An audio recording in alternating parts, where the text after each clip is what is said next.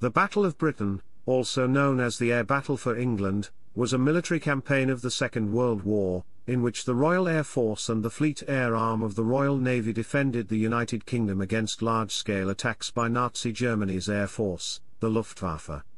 It has been described as the first major military campaign fought entirely by air forces. The British officially recognized the battle's duration as being from 10 July until the 31st of October 1940, which overlaps the period of large-scale night attacks known as the Blitz, that lasted from the 7th of September 1940 to the 11th of May 1941. German historians do not accept this subdivision and regard the battle as a single campaign lasting from July 1940 to June 1941, including the Blitz.The. The primary objective of the German forces was to compel Britain to agree to a negotiated peace settlement. In July 1940, the air and sea blockade began, with the Luftwaffe mainly targeting coastal shipping convoys, as well as ports and shipping centers such as Portsmouth. On the 1st of August, the Luftwaffe was directed to achieve air superiority over the RAF, with the aim of incapacitating RAF Fighter Command. 12 days later, it shifted the attacks to RAF airfields and infrastructure. As the battle progressed, the Luftwaffe also targeted factories involved in aircraft production and strategic infrastructure. Eventually, it employed terror bombing on areas of political significance, and on civilians. The Germans had rapidly overwhelmed France and the Low Countries, leaving Britain to face the threat of invasion by sea. The German High Command recognized the logistic difficulties of a seaborne attack, particularly while the Royal Navy controlled the English Channel and the North Sea. On the 16th of July, Hitler ordered the preparation of Operation Sea Lion as a potential amphibious and airborne assault on Britain, to follow once the Luftwaffe had air superiority over the Channel. In September, RAF Bomber Command night raids disrupted the German preparation of converted barges, and the Luftwaffe's failure to overwhelm the RAF forced Hitler to postpone, and eventually cancel Operation Sea Lion. The Luftwaffe proved unable to sustain daylight raids, but their continued night bombing operations on Britain became known as the Blitz.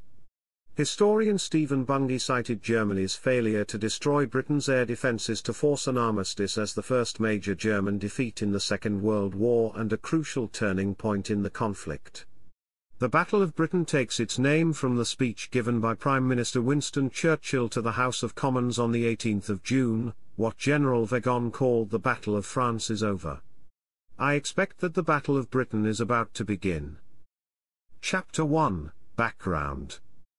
Strategic bombing during World War I introduced air attacks intended to panic civilian targets and led in 1918 to the amalgamation of the British Army and Navy Air Services into the Royal Air Force. Its first Chief of the Air Staff, Hugh Trenchard, was among the military strategists in the 1920s, like Giulio Douhet, who saw air warfare as a new way to overcome the stalemate of trench warfare. Interception was nearly impossible, with fighter planes no faster than bombers. Their view was that the bomber will always get through, and that the only defense was a deterrent bomber force capable of matching retaliation. Predictions were made that a bomber offensive would quickly cause thousands of deaths and civilian hysteria leading to capitulation. However, widespread pacifism following the horrors of the First World War contributed to a reluctance to provide resources. Chapter 1 Section 1, Developing Air Strategies. Germany was forbidden a military air force by the 1919 Treaty of Versailles, and therefore air crew were trained by means of civilian and sport flying.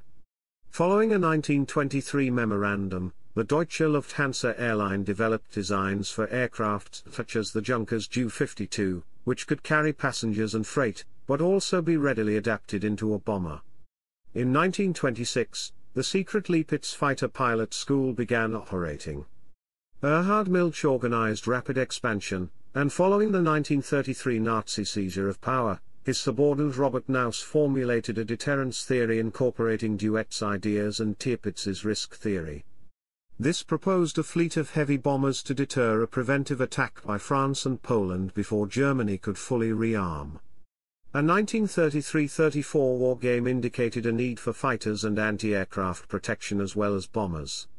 On the 1st of March 1935, the Luftwaffe was formally announced, with Walter Weaver as Chief of Staff. The 1935 Luftwaffe Doctrine for Conduct of Air War set air power within the overall military strategy, with critical tasks of attaining air superiority and providing battlefield support for army and naval forces.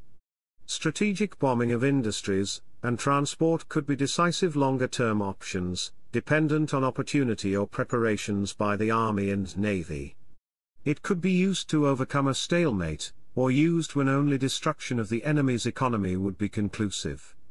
The list excluded bombing civilians to destroy homes or undermine morale, as that was considered a waste of strategic effort, but the doctrine allowed revenge attacks if German civilians were bombed.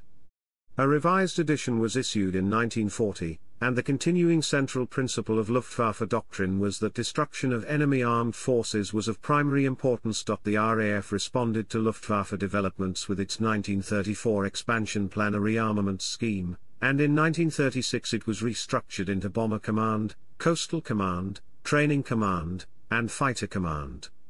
The last was under Hugh Dowding, who opposed the doctrine that bombers were unstoppable. The invention of radar at that time could allow early detection, and prototype monoplane fighters were significantly faster. Priorities were disputed, but in December 1937, the minister in charge of defense coordination, Sir Thomas Inskip, sided with Dowding that the role of our air force is not an early knockout blow but rather was to prevent the Germans from knocking us out, and fighter squadrons were just as necessary as bomber squadrons. The Spanish Civil War gave the Luftwaffe Condor Legion the opportunity to test air fighting tactics with their new aeroplanes. Wolfram von Richthofen became an exponent of air power, providing ground support to other services. The difficulty of accurately hitting targets prompted Ernst Udet to require that all new bombers had to be dive bombers, and led to the development of the Knickerbein system for nighttime navigation. Priority was given to producing large numbers of smaller aeroplanes, and plans for a long-range, four-engined strategic bomber were delayed. Chapter 1 Section 2, First Stages of the Second World War. The early stages of the Second World War saw successful German invasions on the continent, aided decisively by the air power of the Luftwaffe, which was able to establish tactical air superiority with great effectiveness. The speed with which German forces defeated most of the defending armies in Norway in early 1940 created a significant political crisis in Britain.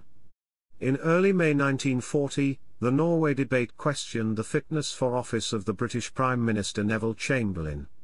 On the 10th of May, the same day Winston Churchill became British Prime Minister, the Germans initiated the Battle of France with an aggressive invasion of French territory. RAF Fighter Command was desperately short of trained pilots and aircraft. Churchill sent fighter squadrons, the air component of the British Expeditionary Force, to support operations in France, where the RAF suffered heavy losses.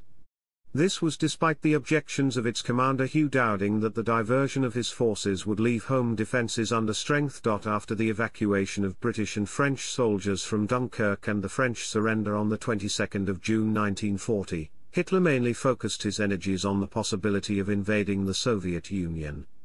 He believed that the British, defeated on the continent, and without European allies, would quickly come to terms. The Germans were so convinced of an imminent armistice that they began constructing street decorations for the homecoming parades of victorious troops. Although the British Foreign Secretary, Lord Halifax, and certain elements of the British public favoured a negotiated peace with an ascendant Germany, Churchill and a majority of his cabinet refused to consider an armistice. Instead, Churchill used his skillful rhetoric to harden public opinion against capitulation and prepare the British for a long war. The Battle of Britain has the unusual distinction that it gained its name before being fought.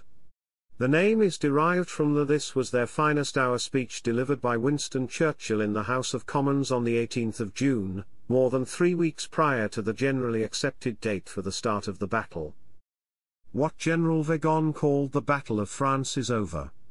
I expect that the Battle of Britain is about to begin. Upon this battle depends the survival of Christian civilization. Upon it depends our own British life, and the long continuity of our institutions and our empire. The whole fury and might of the enemy must very soon be turned on us. Hitler knows that he will have to break us in this island or lose the war. If we can stand up to him, all Europe may be free and the life of the world may move forward into broad, sunlit uplands. But if we fail, then the whole world, including the United States, including all that we have known and cared for, will sink into the abyss of a new dark age made more sinister, and perhaps more protracted, by the lights of a perverted science. Let us therefore brace ourselves to our duties, and so bear ourselves that, if the British Empire and its Commonwealth last for 1,000 years, men will still say, this was their finest hour. Chapter 1 Section 3, German Aims and Directives. From the outset of his rise to power, Adolf Hitler expressed admiration for Britain, and throughout the battle period he sought neutrality or a peace treaty with Britain.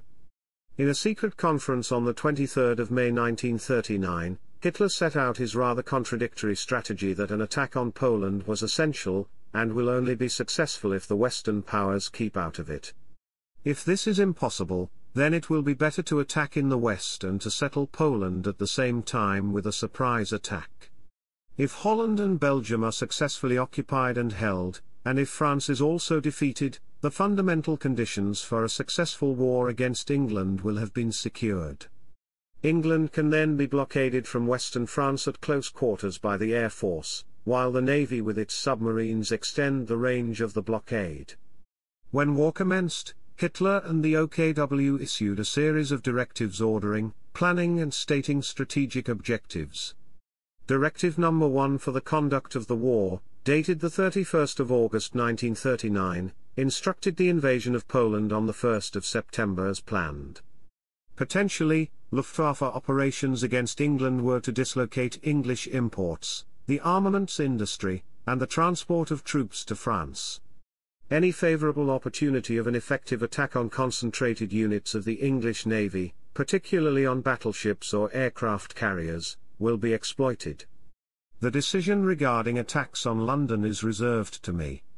Attacks on the English homeland are to be prepared, bearing in mind that inconclusive results with insufficient forces are to be avoided in all circumstances. Both France and the UK declared war on Germany. On the 9th of October, Hitler's Directive No. 6 planned the offensive to defeat these allies and win as much territory as possible in the Netherlands, Belgium, and northern France to serve as a base for the successful prosecution of the air and sea war against England. On the 29th of November, OKW Directive No. 9, Instructions for Warfare Against the Economy of the Enemy stated that once this coastline had been secured, the Luftwaffe together with the Kriegsmarine was to blockade UK ports with sea mines. They were to attack shipping and warships and make air attacks on shore installations and industrial production.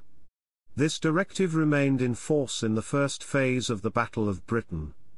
It was reinforced on the 24th of May during the Battle of France by Directive No. 13, which authorized the Luftwaffe to attack the English homeland in the fullest manner, as soon as sufficient forces are available. This attack will be opened by an annihilating reprisal for English attacks on the Ruhr Basin. By the end of June 1940, Germany had defeated Britain's allies on the continent, and on the 30th of June the OKW Chief of Staff, Alfred Jodl, issued his review of options to increase pressure on Britain to agree to a negotiated peace. The first priority was to eliminate the RAF and gain air supremacy. Intensified air attacks against shipping and the economy could affect food supplies and civilian morale in the long term. Reprisal attacks of terror bombing had the potential to cause quicker capitulation, but the effect on morale was uncertain. On the same day, the Luftwaffe Commander-in-Chief, Hermann Göring, issued his operational directive to destroy the RAF, thus protecting German industry, and also to block overseas supplies to Britain. The German Supreme Command argued over the practicality of these options. In Directive No. 16, on preparations for a landing operation against England on the 16th of July, Hitler required readiness by mid-August for the possibility of an invasion he called Operation Sea Lion, unless the British agreed to negotiations. The Luftwaffe reported that it would be ready to launch its major attack early in August. The Kriegsmarine Commander-in-Chief, Grand Admiral Erich Raeder, continued to highlight the impracticality of these plans and said sea invasion could not take place before early 1941. Hitler now argued that Britain was holding out in hope of assistance from Russia, and the Soviet Union was to be invaded by mid-1941. Göring met his air fleet commanders, and on the 24th of July issued tasks and goals of firstly gaining air supremacy, secondly protecting invasion forces and attacking the Royal Navy's ships.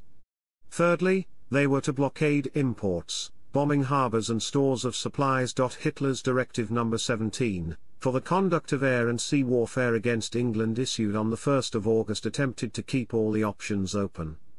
The Luftwaffe's Adlertag campaign was to start around the 5th of August, subject to weather, with the aim of gaining air superiority over southern England as a necessary precondition of invasion, to give credibility to the threat and give Hitler the option of ordering the invasion. The intention was to incapacitate the RAF so much that the UK would feel open to air attack, and would begin peace negotiations. It was also to isolate the UK and damage war production, beginning an effective blockade. Following severe Luftwaffe losses, Hitler agreed at a 14 September OKW conference that the air campaign was to intensify regardless of invasion plans.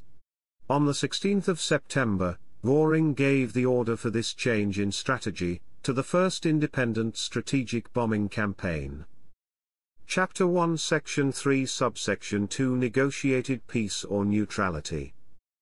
Hitler's 1923 Mein Kampf mostly set out his hatreds. He only admired ordinary German World War I soldiers and Britain, which he saw as an ally against communism. In 1935 Hermann Göring welcomed news that Britain as a potential ally was rearming. In 1936 he promised assistance to defend the British Empire, asking only a free hand in Eastern Europe, and repeated this to Lord Halifax in 1937.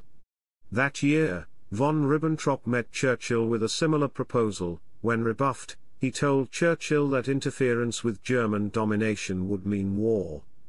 To Hitler's great annoyance, all his diplomacy failed to stop Britain from declaring war when he invaded Poland.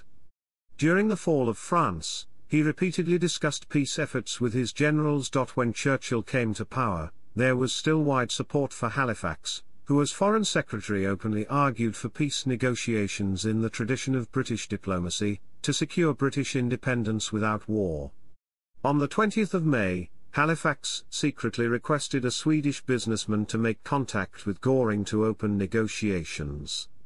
Shortly afterwards, in the May 1940 war cabinet crisis, Halifax argued for negotiations involving the Italians, but this was rejected by Churchill with majority support.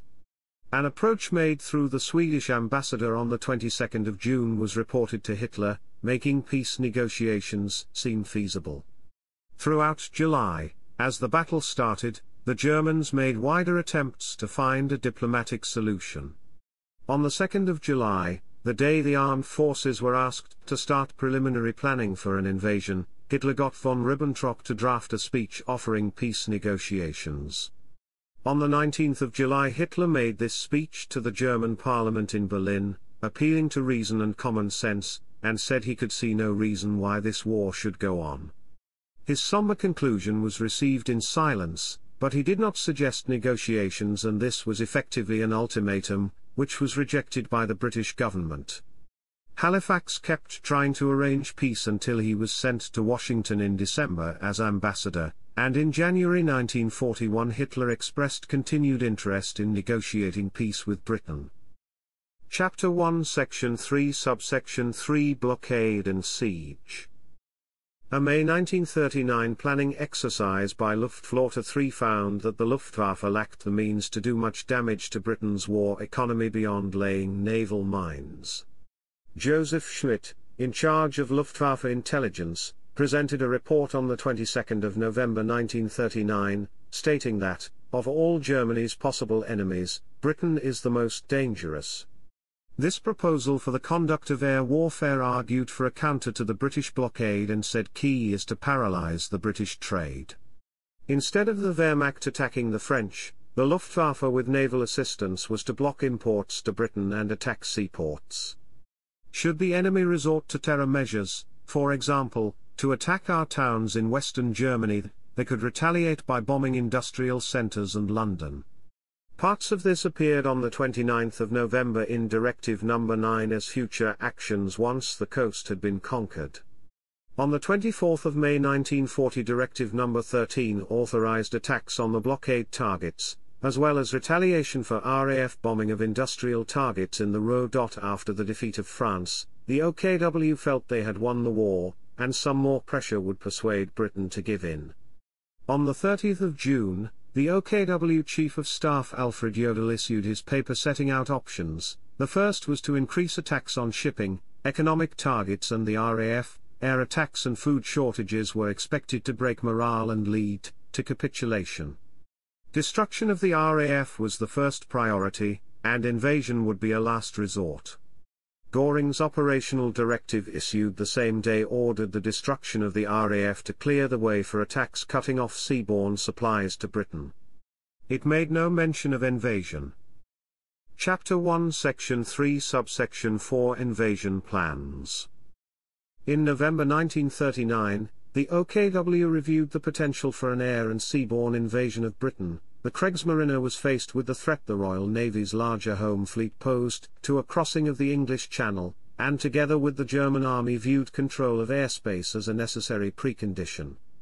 The German Navy thought air superiority alone was insufficient. The German naval staff had already produced a study on the possibility of an invasion of Britain and concluded that it also required naval superiority. The Luftwaffe said invasion could only be the final act in an already victorious war. Hitler first discussed the idea of an invasion at a 21 May 1940 meeting with Grand Admiral Erich Raeder, who stressed the difficulties and his own preference for a blockade.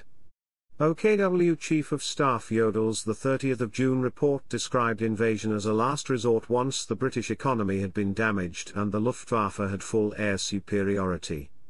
On the 2nd of July, OKW requested preliminary plans. In Britain, Churchill described the Great Invasion Scare as serving a very useful purpose by keeping every man and woman tuned to a high pitch of readiness.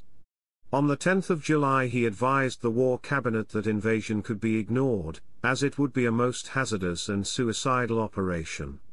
On the 11th of July, Hitler agreed with Raeder that invasion would be a last resort, and the Luftwaffe advised that gaining air superiority would take 14 to 28 days.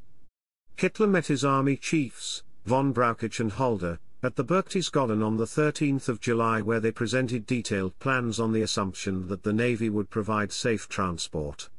Von Brauchitsch and Halder were surprised that Hitler took no interest in the invasion plans, unlike his usual attitude toward military operations, but on the 16th of July he issued Directive No. 16, ordering preparations for Operation Sea Lion. The Navy insisted on a narrow beachhead, and an extended period for landing troops. The Army rejected these plans. The Luftwaffe could begin an air attack in August.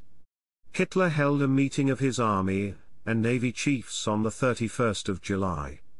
The Navy said the 22nd of September was the earliest possible date and proposed postponement until the following year, but Hitler preferred September. He then told von Brauchitsch and Halder that he would decide on the landing operation 8 to 14 days after the air attack began. On the 1st of August, he issued Directive No. 17 for intensified air and sea warfare, to begin with attack on or after the 5th of August, subject to weather, keeping options open for negotiated peace or blockade and siege.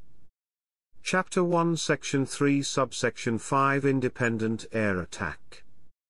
Under the continuing influence of the 1935 conduct of the air war doctrine, the main focus of the Luftwaffe command was in concentrating attacks to destroy enemy armed forces on the battlefield, and blitzkrieg close air support of the army succeeded brilliantly. They reserved strategic bombing for a stalemate situation or revenge attacks, but doubted if this could be decisive on its own and regarded bombing civilians to destroy homes or undermine morale as a waste of strategic effort. The defeat of France in June 1940 introduced the prospect for the first time of independent air action against Britain. A July Fliegerkorps paper asserted that Germany was by definition an air power. its chief weapon against England is the Air Force, then the Navy, followed by the landing forces and the Army. In 1940, the Luftwaffe would undertake a strategic offensive, on its own and independent of the other services, according to an April 1944 German account of their military mission. Göring was convinced that strategic bombing could win objectives that were beyond the Army and Navy, and gain political advantages in the Third Reich for the Luftwaffe and himself. He expected air warfare to decisively force Britain to negotiate, as all in the OKW hoped, and the Luftwaffe took little interest in planning to support an invasion. Chapter 2: Opposing Forces. The Luftwaffe faced a more capable opponent than any it had previously met, a sizable, highly coordinated, well-supplied, modern air force. Chapter 2 Section 1: Fighters. The Luftwaffe's Messerschmitt Bf 109E and Bf 110C fought against the RAF's workhorse Hurricane Mk.I and the less numerous Spitfire Mk.I. Hurricanes outnumbered Spitfires in RAF Fighter Command by about 2-1 when war broke out. The Bf 109E had a better climb rate and was up to 40 miles per hour faster in level flight than the Rotol-equipped Hurricane Mk.I, depending on altitude. The speed and climb disparity with the original non-Rotol Hurricane was even greater. By mid-1940, all RAF Spitfire and Hurricane fighter squadrons converted to 100-octane aviation fuel, which allowed their Merlin engines to generate significantly more power and an approximately 30 miles per hour increase in speed at low altitudes, through the use of an emergency boost override. In September 1940, the more powerful Mk.R Series 1 Hurricanes started entering service in small numbers. This version was capable of a maximum speed of 342 miles per hour, some 20 miles per hour more than the original Mk.I, though it was still 15 to 20 miles per hour slower than a Bf 109. The performance of the Spitfire over Dunkirk came as a surprise to the Jagdwaffe, although the German pilots retained a strong belief that the 109 was the superior fighter. The British fighters were equipped with 8 Browning .303 machine guns, while most Bf 109s had two 20mm cannons supplemented by two 7.92mm machine guns. The former was much more effective than the .303. During the battle it was not unknown for damaged German bombers to limp home with up to 200.303 hits. At some altitudes, the Bf 109 could outclimb the British fighter. It could also engage in vertical plane -G maneuvers without the engine cutting out because its DB601 engine used fuel injection. This allowed the 109 to dive away from attackers more readily than the carburetor-equipped Merlin. On the other hand, the Bf 109E had a much larger turning circle than its two foes. In general, though, as Alfred Price noted in the Spitfire story, the differences between the Spitfire and the Me-109 in performance and handling were only marginal, and in a combat they were almost always surmounted by tactical considerations of which side had seen the other first, which had the advantage of sun, altitude, numbers, pilot ability, tactical situation, tactical coordination, amount of fuel remaining, etc. The Bf 109E was also used as a jobbo. The E4/B and E7 models could carry a 250 kg bomb underneath the fuselage, the later model arriving during the battle. The Bf 109, unlike the Stuka, could fight on equal terms with RAF fighters after releasing its ordnance. At the start of the battle, the twin-engined Messerschmitt Bf 110C long-range Zerstörer was also expected to engage in air-to-air combat while escorting the Luftwaffe bomber fleet. Although the 110 was faster than the Hurricane and almost as fast as the Spitfire, its lack of maneuverability and acceleration meant that it was a failure as a long-range escort fighter. On 13 and 15 August, 13 and 30 aircraft were lost, the equivalent of an entire Gruppe, and the type's worst losses during the campaign. This trend continued with a further 8 and 15 lost on 16 and the 17th of August. The most successful role of the Bf-110 during the battle was as a Schnellbomber. The Bf-110 usually used a shallow dive to bomb the target, and escape at high speed. One unit, Erprobungsgruppe 210, initially formed as the service test unit for the emerging successor to the 110, the Me-210, proved that the Bf-110 could still be used to good effect in attacking small or pinpoint targets. The RAF's Boulton-Paul Defiant had some initial success over Dunkirk because of its resemblance to the Hurricane. Luftwaffe fighters attacking from the rear were surprised by its unusual gun turret. During the Battle of Britain, it proved hopelessly outclassed. For various reasons, the Defiant lacked any form of forward-firing armament, and the heavy turret and second crewman meant it could not outrun or outmaneuver either the Bf-109 or Bf-110. By the end of August, after disastrous losses, the aircraft was withdrawn from daylight service.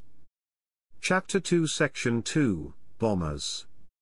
The Luftwaffe's primary bombers were the Heinkel He-111, Dornier-Du 17, and Junkers Ju-88 for level bombing at medium to high altitudes, and the Junkers Ju-87 Stuka for dive bombing tactics. The He-111 was used in greater numbers than the others during the conflict, and was better known, partly due to its distinctive wing shape. Each level bomber also had a few reconnaissance versions accompanying them that were used during the battle. Although it had been successful in previous Luftwaffe engagements, the Stuka suffered heavy losses in the Battle of Britain, particularly on the 18th of August, due to its slow speed and vulnerability to fighter interception after dive bombing a target. As the losses went up along with their limited payload and range, Stuka units were largely removed from operations over England, and diverted to concentrate on shipping instead until they were eventually redeployed to the Eastern Front in 1941. For some raids, they were called back, such as on the 13th of September to attack Tangmere airfield. The remaining three bomber types differed in their capabilities. The Dornier-Du 17 was the slowest and had the smallest bomb load. The Ju-88 was the fastest once its mainly external bomb load was dropped, and the He-111 had the largest bomb load. All three bomber types suffered heavy losses from the home-based British fighters, but the Ju-88 had significantly lower loss rates due to its greater speed and its ability to dive out of trouble. The German bombers required constant protection by the Luftwaffe's fighter force. German escorts were not sufficiently numerous. Bf-109s were ordered to support more than 300 to 400 bombers on any given day. Later in the conflict, when night bombing became more frequent, all three were used. Due to its smaller bomb load, the lighter Du-17 was used less than the He-111 and Ju-88 for this purpose. On the British side, three bomber types were mostly used on night operations against targets such as factories, invasion ports and railway centres. The Armstrong Whitworth Whitley, the Handley Page Hampden and the Vickers Wellington were classified as heavy bombers by the RAF, although the Hampden was a medium bomber comparable to the He-111. The twin-engined Bristol Blenheim and the obsolescent single-engined Fairey Battle were both light bombers. The Blenheim was the most numerous of the aircraft equipping RAF Bomber Command and was used in attacks against shipping, ports, airfields and factories on the continent by day and by night. The Fairey Battle squadrons, which had suffered heavy losses in daylight attacks during the Battle of France, were brought up to strength with reserve aircraft and continued to operate at night in attacks against the invasion ports, until the battle was withdrawn from UK frontline service in October 1940. Chapter 2 Section 3, Pilots.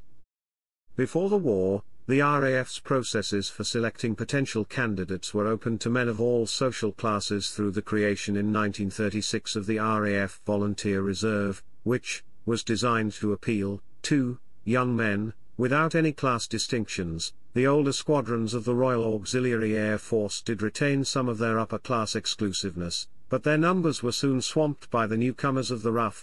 By the 1st of September 1939, 6,646 pilots had been trained through the RAF by mid-1940. There were about 9,000 pilots in the RAF to man about 5,000 aircraft, most of which were bombers. Fighter Command was never short of pilots, but the problem of finding sufficient numbers of fully trained fighter pilots became acute by mid-August 1940. With aircraft production running at 300 planes each week, only 200 pilots were trained in the same period.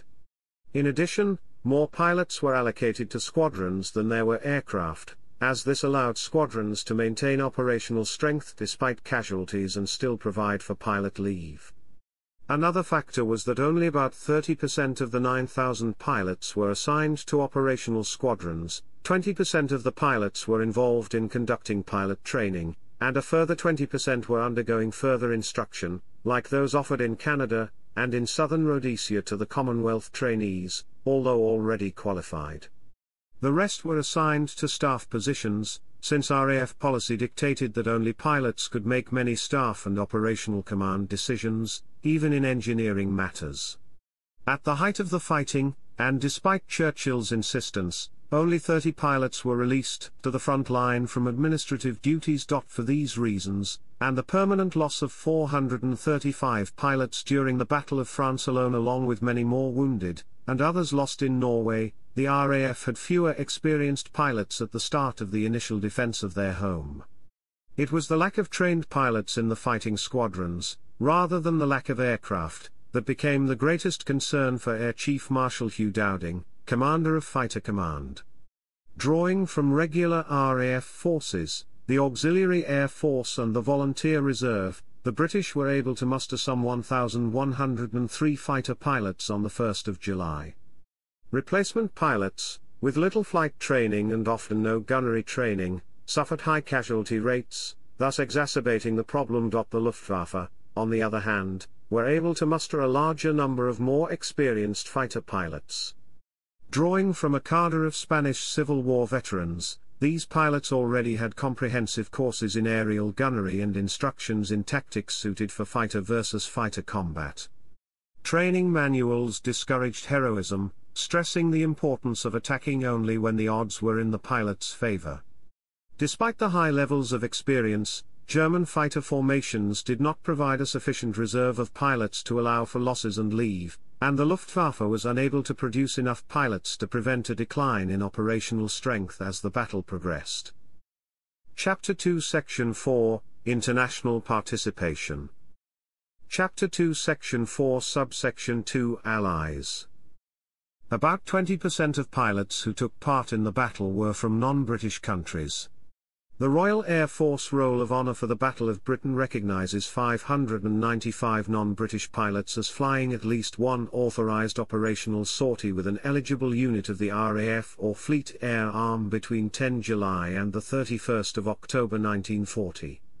These included 145 Poles, 127 New Zealanders, 112 Canadians, 88 Czechoslovaks, 10 Irish, 32 Australians, 28 Belgians, 25 South Africans, 13 French, 9 Americans, 3 Southern Rhodesians and individuals from Jamaica, Barbados, and Newfoundland. Altogether in the fighter battles, the bombing raids, and the various patrols flown between 10 July and 31 October 1940 by the Royal Air Force, 1,495 aircrew were killed, of whom 449 were fighter pilots, 718 aircrew from Bomber Command, and 280 from Coastal Command. Among those killed were 47 airmen from Canada, 24 from Australia, 17 from South Africa, 30 from Poland, 20 from Czechoslovakia and 6 from Belgium. 47 New Zealanders lost their lives, including 15 fighter pilots, 24 bomber and 8 coastal aircrew. The names of these Allied and Commonwealth airmen are inscribed in a memorial book that rests in the Battle of Britain Chapel in Westminster Abbey. In the chapel is a stained glass window which contains the badges of the fighter squadrons which operated during the battle, and the flags of the nations to which the pilots and aircrew belonged. These pilots, some of whom had to flee their home countries because of German invasions, fought with distinction. The number 303 Polish Fighter Squadron, for example, was not just the highest scoring of Hurricane Squadron, but also had the highest ratio of enemy aircraft destroyed relative to their own losses. Had it not been for the magnificent material contributed by the Polish squadrons and their unsurpassed gallantry, wrote Air Chief Marshal Hugh Dowding, head of RAF Fighter Command, I hesitate to say that the outcome of the battle would have been the same. Chapter 2 Section 4 Subsection 3 Axis. An element of the Italian Royal Air Force called the Italian Air Corps first saw action in late October 1940. It took part in the latter stages of the battle but achieved limited success. The unit was redeployed in early 1941. Chapter 3 Luftwaffe Strategy. The indecision of OKL over what to do was reflected in shifts in Luftwaffe strategy.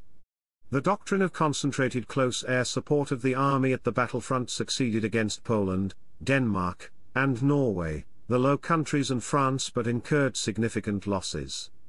The Luftwaffe had to build or repair bases in the conquered territories, and rebuild their strength.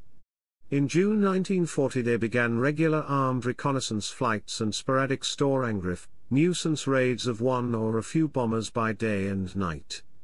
These gave crews practice in navigation and avoiding air defenses and set off air raid alarms which disturbed civilian morale. Similar nuisance raids continued throughout the battle, into late 1940. Scattered naval mine-laying sorties began at the outset and increased gradually over the battle period. Göring's operational directive of 30 June ordered the destruction of the RAF, including the aircraft industry, to end RAF bombing raids on Germany and facilitating attacks on ports and storage in the Luftwaffe blockade of Britain. Attacks on Channel shipping in the Kanalkampf began on 4 July, and were formalized on 11 July in an order by Hans Jeseniuk which added the arms industry as a target. On 16 July, Directive No. 16 ordered preparations for Operation Sea Lion, and on the next day the Luftwaffe was ordered to stand by in full readiness. Göring met his air fleet commanders and on 24 July issued orders for the gaining air supremacy, protecting the army and navy if the invasion went ahead and attacking Royal Navy ships and continuing the blockade. Once the RAF had been defeated, Luftwaffe bombers were to move forward beyond London without the need for fighter escort, destroying military and economic targets. At a meeting on 1 August the command reviewed plans produced by each Fliegerkorps with differing proposals for targets including whether to bomb airfields but failed to decide a priority. Intelligence reports gave Göring the impression that the RAF was almost defeated. Raids would attract British fighters for the Luftwaffe to shoot down. On 6 August he finalized plans for Adlertag with Kesselring, Speerle and Stumpf. The destruction of RAF Fighter Command in the south of England was to take 4 days, with lightly escorted small bomber raids leaving the main fighter force free to attack RAF fighters. Bombing of military and economic targets was then to systematically extend up to the Midlands until daylight attacks could proceed unhindered over the whole of Britain. Bombing of London was to be held back while these nighttime destroyer attacks proceeded over other urban areas. Then, in the culmination of the campaign, a major attack on the capital was intended to cause a crisis, with refugees fleeing London just as Operation Sea Lion was to begin. With hopes fading for the possibility of invasion, on 4 September Hitler authorized a main focus on day and night attacks on tactical targets, with London as the main target, which became known as the Blitz. With increasing difficulty in defending bombers in day raids, the Luftwaffe shifted to a strategic bombing campaign of night raids aiming to overcome British resistance by damaging infrastructure and food stocks, though intentional terror bombing of civilians was not sanctioned. Chapter 3 Section 1 Regrouping of Luftwaffe in Luftflotten. The Luftwaffe regrouped after the Battle of France into 3 Luftflotten opposite Britain's southern and eastern coasts. Luftflotte 2 was responsible for the bombing of southeast England and the London area. Luftflotte 3 concentrated on the West Country, Wales, the Midlands and northwest England. Luftflotte 5 from his headquarters in Norway, attacked the north of England and Scotland. As the battle progressed, command responsibility shifted, with Luftwaffe 3 taking more responsibility for the night bombing, and the main daylight operations fell upon Luftwaffe 2. Initial Luftwaffe estimates were that it would take 4 days to defeat the RAF Fighter Command in southern England. This would be followed by a 4-week offensive during which the bombers and long-range fighters would destroy all military installations throughout the country and wreck the British aircraft industry. The campaign was planned to begin with attacks on airfields near the coast, gradually moving inland to attack the ring of sector airfields defending London. Later reassessments gave the Luftwaffe 5 weeks, from 8 August to the 15th of September, to establish temporary air superiority over England. To achieve this goal, Fighter Command had to be destroyed, either on the ground or in the air, yet the Luftwaffe had to preserve its strength to be able to support the invasion. The Luftwaffe had to maintain a high kill ratio over the RAF fighters. The only alternative to the goal of air superiority was a terror bombing campaign aimed at the civilian population, but this was considered a last resort and it was forbidden by Hitler. The Luftwaffe kept broadly to this scheme, but its commanders had differences of opinion on strategy. Speer wanted to eradicate the air defense infrastructure by bombing it. Kesselring championed attacking London directly, either to bombard the British government into submission or to draw RAF fighters into a decisive battle.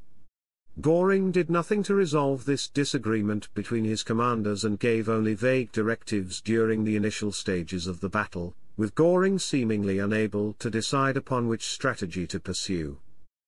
Chapter 3 Section 2, Tactics. Chapter 3 Section 2 Subsection 2 Fighter Formations. Luftwaffe formations employed a loose section of 2, based on a leader followed at a distance of about 200 meters by his wingman, rotten pack dog or Karchmark, the turning radius of a Bf 109, enabling both aircraft to turn together at high speed.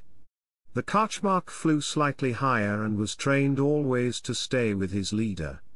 With more room between them, both could spend less time maintaining formation and more time looking around and covering each other's blind spots. Attacking aircraft could be sandwiched between the two 109s. The formation was developed from principles formulated by the First World War ace Oswald Bulker in 1916. In 1934 the Finnish Air Force adopted similar formations, called Partio and Parvi, for similar reasons, though Luftwaffe pilots during the Spanish Civil War are generally given credit. The Rote allowed the Rottenführer to concentrate on shooting down aircraft, but few wingmen had the chance, leading to some resentment in the lower ranks where it was felt that the high scores came at their expense. 2 Rotten combined as a swarm, where all the pilots could watch what was happening around them. Each swarm in a staffel flew at staggered heights and with about 200 meters between them, making the formation difficult to spot at longer ranges and allowing for a great deal of flexibility. By using a tight crossover turn, a swarm could quickly change direction. The Bf 110s adopted the same swarm formation as the 109s but were seldom able to use this to the same advantage. The Bf 110's most successful method of attack was the bounce from above. When attacked, Sturmgruppen increasingly resorted to forming large defensive circles, where each Bf 110 guarded the tail of the aircraft ahead of it. Göring ordered that they be renamed offensive circles in a vain bid to improve rapidly declining morale. These conspicuous formations were often successful in attracting RAF fighters that were sometimes bounced by high-flying Bf 109s. This led to the often repeated misconception that the Bf 110s were escorted by Bf 109s. Chapter 3 Section 2 Subsection 3 Higher-level dispositions. Luftwaffe tactics were influenced by their fighters. The Bf 110 proved too vulnerable against the nimble single-engined RAF fighters, and the bulk of fighter escort duties devolved to the Bf 109. Fighter tactics were then complicated by bomber crews who demanded closer protection. After the hard-fought battles of 15 and the 18th of August, Göring met his unit leaders. The need for the fighters to meet up on time with the bombers was stressed.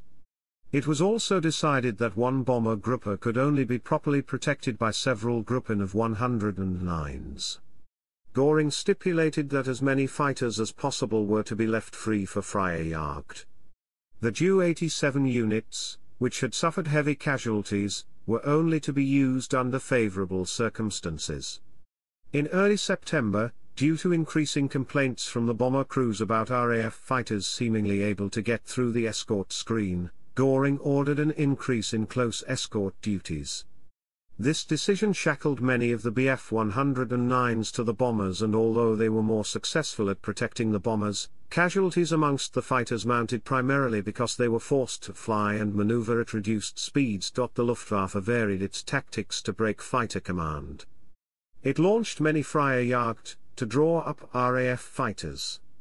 RAF fighter controllers were often able to detect these and position squadrons to avoid them, keeping to Dowding's plan to preserve fighter strength for the bomber formations. The Luftwaffe also tried using small formations of bombers as bait, covering them with large numbers of escorts.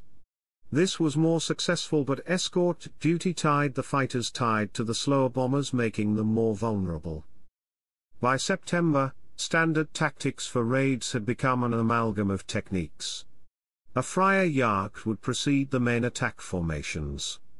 The bombers would fly in at altitudes between 5,000 and 6,000 meters, closely escorted by fighters. Escorts were divided into two parts, some operating close to the bombers and others a few hundred yards away and a little above. If the formation was attacked from the starboard section engaged the attackers, the top section moving to starboard and the port section to the top position. If the attack came from the port side, the system was reversed.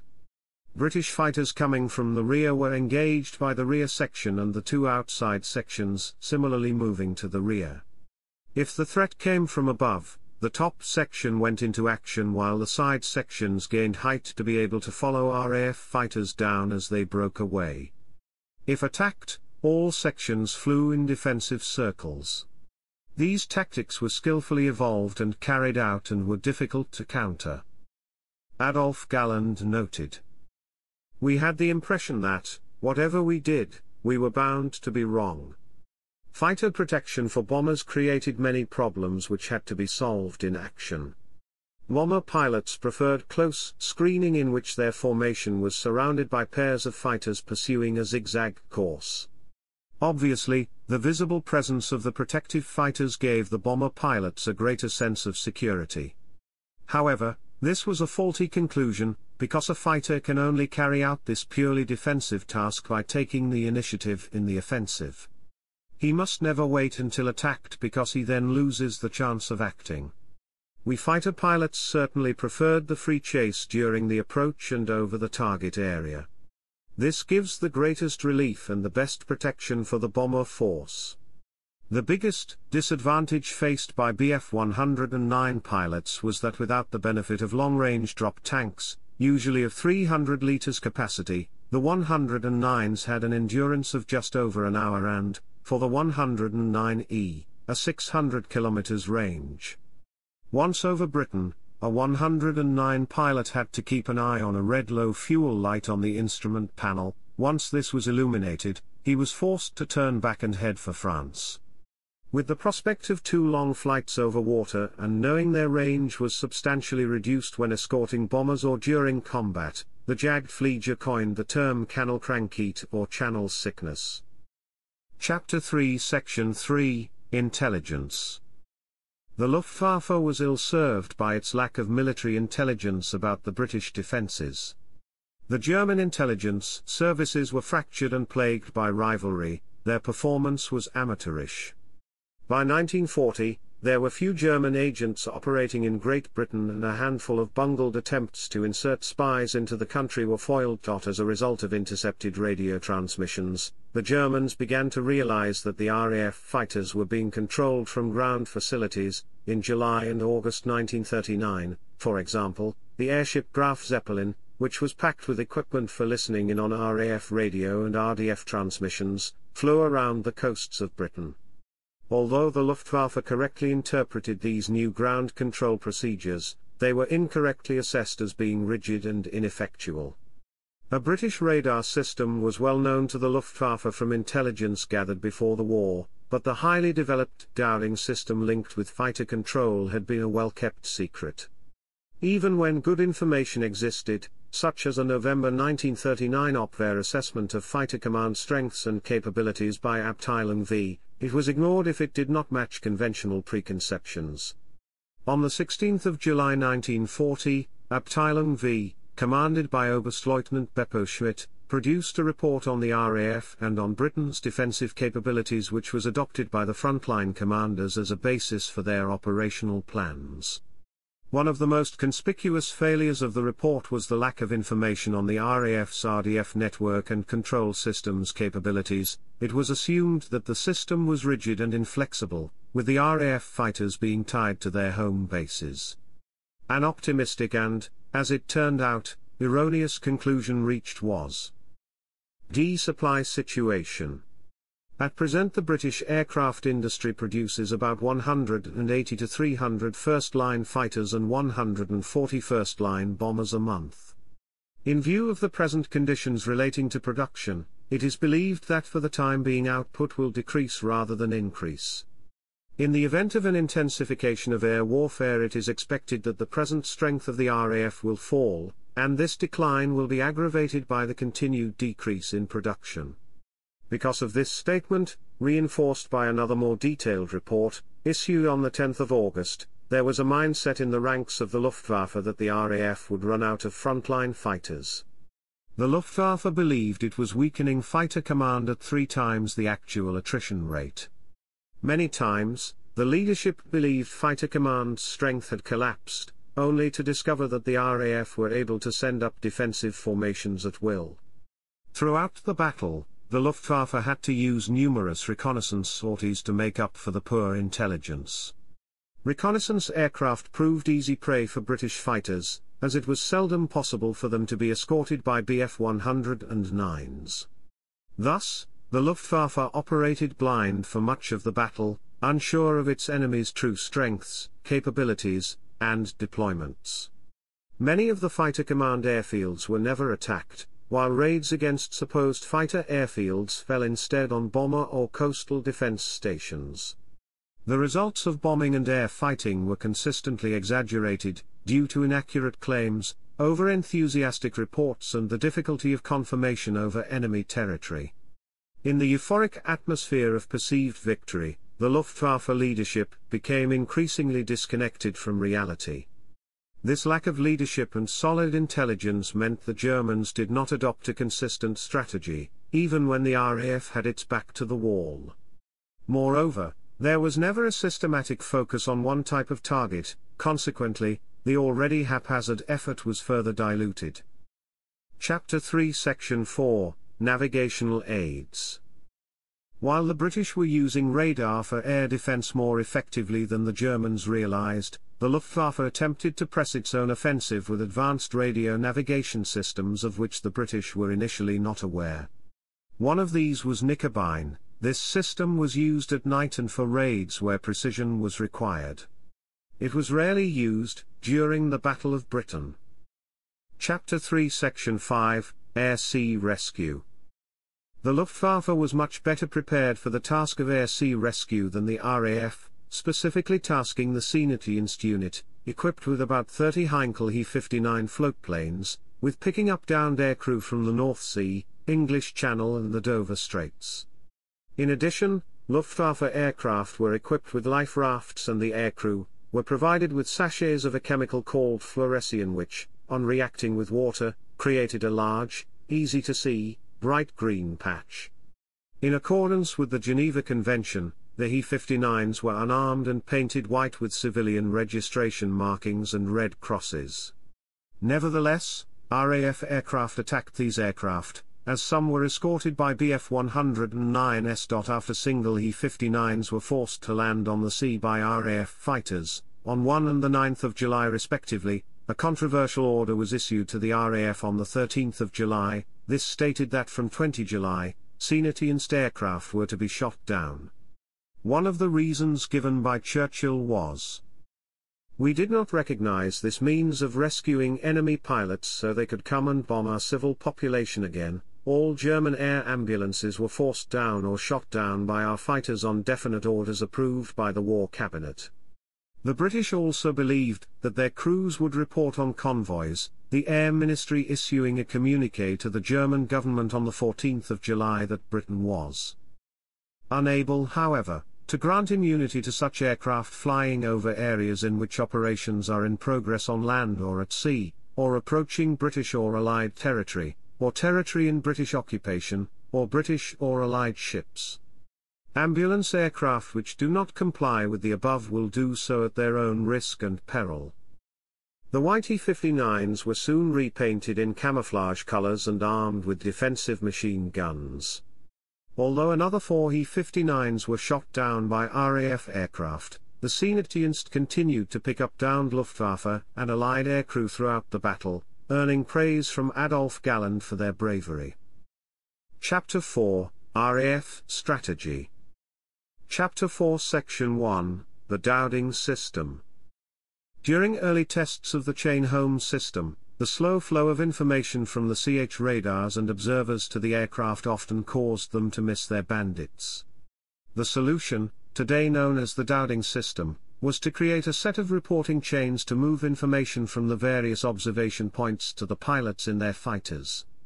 It was named after its chief architect, Stuffy Dowding. Reports from CH radars and the observer corps were sent directly to Fighter Command headquarters at Bentley Priory, where they were filtered to combine multiple reports of the same formations into single tracks. Telephone operators would then forward only the information of interest to the group headquarters, where the map would be recreated. This process was repeated to produce another version of the map at the sector level, covering a much smaller area. Looking over their maps, group-level commanders could select squadrons to attack particular targets.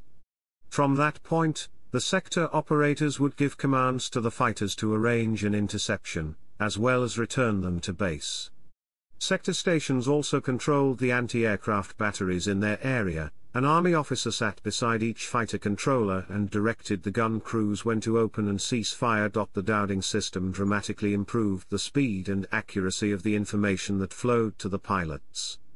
During the early war period, it was expected that an average interception mission might have a 30% chance of ever seeing their target. During the battle, the Dowding system maintained an average rate over 75%, with several examples of 100% rates. Every fighter dispatched found and intercepted its target. In contrast, Luftwaffe fighters attempting to intercept raids had to randomly seek their targets and often returned home having never seen enemy aircraft.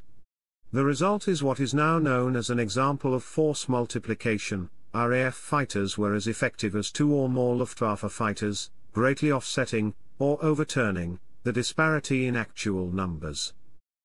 Chapter 4 Section 2, Intelligence. While Luftwaffe intelligence reports underestimated British fighter forces and aircraft production, the British intelligence estimates went the other way. They overestimated German aircraft production, numbers and range of aircraft available, and numbers of Luftwaffe pilots. In action, the Luftwaffe believed from their pilot claims and the impression given by aerial reconnaissance that the RAF was close to defeat, and the British made strenuous efforts to overcome the perceived advantages held by their opponents. It is unclear how much the British intercepts of the Enigma cipher, used for high-security German radio communications, affected the battle. Ultra, the information obtained from Enigma intercepts, gave the highest echelons of the British command a view of German intentions. According to F.W. Winterbotham, who was the senior air staff representative in the Secret Intelligence Service, Ultra helped establish the strength and composition of the Luftwaffe's formations, the aims of the commanders, and provided early warning of some raids. In early August it was decided that a small unit would be set up at FCHQ, which would process the flow of information from Bletchley and provide Dowding only with the most essential Ultra material. Thus the Air Ministry did not have to send a continual flow of information to FCHQ, preserving secrecy, and Dowding was not inundated with non-essential information. Keith Park and his controllers were also told about Ultra. In a further attempt to camouflage the existence of Ultra, Dowding created a unit named No. 421 Flight RAF. This unit was equipped with Hurricanes and Spitfires and sent out aircraft to search for and report Luftwaffe formations approaching England. In addition, the radio listening service, monitoring the patterns of Luftwaffe radio traffic, contributed considerably to the early warning of raids. Chapter 4 Section 3 Tactics. Chapter 4 Section 3 Subsection 2 Fighter Formations. In the late 1930s, Fighter Command expected to face only bombers over Britain, not single-engined fighters. A series of fighting area tactics were formulated and rigidly adhered to, involving a series of maneuvers designed to concentrate a squadron's firepower to bring down bombers. RAF fighters flew in tight, V-shaped sections of 3 aircraft, with 4 such sections in tight formation. Only the squadron leader at the front was free to watch for the enemy, the other pilots had to concentrate on keeping station. Training also emphasized by the book attacks by sections breaking away in sequence. Fighter Command recognized the weaknesses of this structure early in the battle, but it was felt too risky to change tactics during the battle because replacement pilots, often with only minimal flying time, could not be readily retrained, and inexperienced pilots needed firm leadership in the air only rigid formations could provide. German pilots dubbed the RAF formations Idiotenreihen, because they left squadrons vulnerable to attack. Frontline RAF pilots were acutely aware of the inherent deficiencies of their own tactics. A compromise was adopted whereby squadron formations used much looser formations with 1 or 2 weavers flying independently above and behind to provide increased observation and rear protection. These tended to be the least experienced men and were often the first to be shot down without the other pilots even noticing that they were under attack. During the battle, 74 Squadron under squadron leader Adolf Sailor Malan adopted a variation of the German formation called the Fours in line astern, which was a vast improvement on the old 3 aircraft Vic. Malan's formation was later generally used by Fighter Command. Chapter 4 Section 3 Subsection 3 Squadron and Higher Level Deployment. The weight of the battle fell upon 11 Group. Keith Park's tactics were to dispatch individual squadrons to intercept raids. The intention was to subject incoming bombers to continual attacks by relatively small numbers of fighters and try to break up the tight German formations. Once formations had fallen apart, stragglers could be picked off one by one. Where multiple squadrons reached a raid, the procedure was for the slower Hurricanes to tackle the bombers while the more agile Spitfires held up the fighter escort. This ideal was not always achieved, resulting in occasions when Spitfires and Hurricanes reversed roles. Park also issued instructions to his units to engage in frontal attacks against the bombers, which were more vulnerable to such attacks. Again, in the environment of fast-moving, 3-dimensional air battles, few RAF fighter units were able to attack the bombers from head-on. During the battle, some commanders, notably Lee Mallory, proposed squadrons be formed into big wings, consisting of at least 3 squadrons, to attack the enemy en masse, a method pioneered by Douglas Bader. Proponents of this tactic claimed interceptions in large numbers caused greater enemy losses while reducing their own casualties. Opponents pointed out the big wings would take too long to form up, and the strategy ran a greater risk of fighters being caught on the ground refueling. The big wing idea also caused pilots to overclaim their kills, due to the confusion of a more intense battle zone. This led to the belief big wings were far more effective than they actually were. The issue caused intense friction between Park and Lee Mallory, as 12 Group was tasked with protecting 11 Group's airfields whilst Park's squadrons intercepted incoming raids. The delay in forming up big wings meant the formations often did not arrive at all or until after German bombers had hit 11 Group's airfields. Dowding, to highlight the problem of the big wings' performance, submitted a report compiled by Park to the Air Ministry on the 15th of November. In the report, he highlighted that during the period of the 11th September to the 31st October, the extensive use of the big wing had resulted in just 10 interceptions and 1 German aircraft destroyed, but his report was ignored. Post-war analysis agrees Dowding and Park's approach was best for 11 Group. Dowding's removal from his post in November 1940 has been blamed on this struggle between Park and Lee-Mallory's daylight strategy. The intensive raids and destruction wrought during the Blitz damaged both Dowding and Park in particular, for the failure to produce an effective night fighter defense system, something for which the influential Lee-Mallory had long criticized them. Chapter 4 Section 4, Bomber and Coastal Command Contributions. Bomber Command and Coastal Command aircraft flew offensive sorties against targets in Germany and France during the battle. An hour after the declaration of war, Bomber Command launched raids on warships and naval ports by day, and in night raids dropped leaflets as it was considered illegal to bomb targets which could affect civilians. After the initial disasters of the war, with Vickers Wellington bombers shot down in large numbers attacking Wilhelmshaven, and the slaughter of the ferry battle squadrons sent to France, it became clear that they would have to operate mainly at night to avoid incurring very high losses.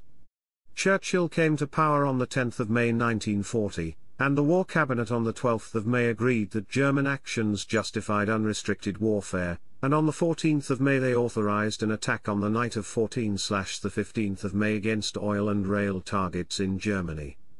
At the urging of Clement Attlee, the Cabinet on the 15th of May authorized a full bombing strategy against suitable military objectives, even where there could be civilian casualties. That evening, a nighttime bomber campaign began against the German oil industry, communications and forests/crops, mainly in the Ruhr area. The RAF lacked accurate night navigation and carried small bomb loads. As the threat mounted, Bomber Command changed targeting priority on the 3rd of June 1940 to attack the German aircraft industry. On the 4th of July, the Air Ministry gave Bomber Command orders to attack ports and shipping. By September, the build-up of invasion barges in the Channel ports had become a top priority target. On the 7th of September, the government issued a warning that the invasion could be expected within the next few days and, that night, Bomber Command attacked the Channel ports and supply dumps. On the 13th of September, they carried out another large raid on the Channel ports, sinking 80 large barges in the port of Ostend. 84 barges were sunk in Dunkirk after another raid on the 17th of September, and by the 19th of September, almost 200 barges had been sunk. The loss of these barges may have contributed to Hitler's decision to postpone Operation Sea Lion indefinitely. The success of these raids was in part because the Germans had few Freya radar stations set up in France, so that air defenses of the French harbors were not nearly as good as the air defenses over Germany. Bomber Command had directed some 60% of its strength against the Channel ports. The Bristol Blenheim units also raided German-occupied airfields throughout July to December 1940, both during daylight hours and at night. Although most of these raids were unproductive, there were some successes. On the 1st of August, 5 out of 12 Blenheims sent to attack Harmstead and Aver were able to destroy or heavily damage 3 Bf-109s of 2/JG-27 and apparently kill a Staffel-Kapitan identified as a Hauptmann Albrecht von Angum Frank. 2 other 109s were claimed by Blenheim gunners. Another successful raid on Harmstead was made by a single Blenheim on the 7th of August, which destroyed one 109 of 4/JG-54, heavily damaged another and caused lighter damage to 4 more. There were some missions that produced an almost 100% casualty rate amongst the Blenheims. One such operation was mounted on the 13th of August 1940 against a Luftwaffe airfield near Aalborg in northeastern Denmark by 12 aircraft of 82 Squadron. 1 Blenheim returned early, the other 11, which reached Denmark, were shot down, 5 by flak and 6 by Bf-109s. Of the 33 crewmen who took part in the attack, 20 were killed and 13 captured. As well as the bombing operations, Blenheim-equipped units had been formed to carry out long-range strategic reconnaissance missions over Germany and German-occupied territories. In this role, the Blenheims again proved to be too slow and vulnerable against Luftwaffe fighters, and they took constant casualties. Coastal Command directed its attention towards the protection of British shipping, and the destruction of enemy shipping. As invasion became more likely, it participated in the strikes on French harbours and airfields, laying mines, and mounting numerous reconnaissance missions over the enemy-held coast. In all, some 9,180 sorties were flown by bombers from July to October 1940. Although this was much less than the 80,000 sorties flown by fighters, bomber crews suffered about half the total casualties borne by their fighter colleagues. The bomber contribution was, therefore, much more dangerous on a loss-per-sortie comparison. Bomber, reconnaissance, and anti-submarine patrol operations continued throughout these months with little respite, and none of the publicity accorded to Fighter Command. In his famous 20th of August speech about the few, praising Fighter Command, Churchill also made a point of mentioning Bomber Command's contribution, adding that bombers were even then striking back at Germany. This part of the speech is often overlooked, even today. The Battle of Britain Chapel in Westminster Abbey lists in a roll of honour 718 Bomber Command crew members, and 280 from Coastal Command who were killed between 10 July and the 31st of October. Bomber and Coastal Command attacks against invasion barge concentrations in Channel ports were widely reported by the British media during September and October 1940. In what became known as the Battle of the Barges, RAF attacks were claimed in British propaganda to have sunk large numbers of barges, and to have created widespread chaos and disruption to German invasion preparations. Given the volume of British propaganda interest in these bomber attacks during September and early October, it is striking how quickly this was overlooked once the Battle of Britain had been concluded. Even by mid-war, the bomber pilots' efforts had been largely eclipsed by a continuing focus on the few, this a result of the Air Ministry's continuing valorization of the fighter boys, beginning with the March 1941 Battle of Britain propaganda pamphlet. Chapter 4 Section 5, Air-Sea Rescue. One of the biggest oversights of the entire system was the lack of adequate air-sea rescue organization. The RAF had started organizing a system in 1940 with high-speed launches based on flying boat bases and at some overseas locations, but it was still believed that the amount of cross-channel traffic meant that there was no need for a rescue service to cover these areas. Downed pilots and aircrew, it was hoped, would be picked up by any boats or ships which happened to be passing by. Otherwise, the local lifeboat would be alerted, assuming someone had seen the pilot going into the water. RAF aircrew were issued with a life jacket, nicknamed the Mae West, but in 1940 it still required manual inflation, which was almost impossible for someone who was injured or in shock. The waters of the English Channel and Dover Straits are cold, even in the middle of summer, and clothing issued to RAF aircrew did little to insulate them against these freezing conditions. The RAF also imitated the German practice of issuing fluorescein. A conference in 1939 had placed air-sea rescue under Coastal Command. Because pilots had been lost at sea during the Channel Battle, on the 22nd of August, control of RAF rescue launches was passed to the local naval authorities and 12 Lysanders were given to Fighter Command to help look for pilots at sea. In all, some 200 pilots and aircrew were lost at sea during the battle. No proper air-sea rescue service was formed until 1941. Chapter 5, Phases of the Battle. The battle covered a shifting geographical area, and there have been differing opinions on significant dates. When the Air Ministry proposed the 8th of August as the start, Dowding responded that operations merged into one another almost insensibly, and proposed the 10th of July as the onset of increased attacks. With the caution that phases drifted into each other and dates are not firm, the Royal Air Force Museum states that 5 main phases can be identified. The 26th June to the 16th July, Storengrif, scattered small-scale probing attacks both day and night, armed reconnaissance and mine-laying sorties. From 4 July, daylight Kanalkampf against shipping. The 17th July to the 12th August, daylight Kanalkampf attacks on shipping intensify through this period, increased attacks on ports and coastal airfields, night raids on RAF and aircraft manufacturing. The 13th August to the 6th September, Angriff, the main assault, attempt to destroy the RAF in southern England, including massive daylight attacks on RAF airfields, followed from 19 August by heavy night bombing of ports and industrial cities, including suburbs of London.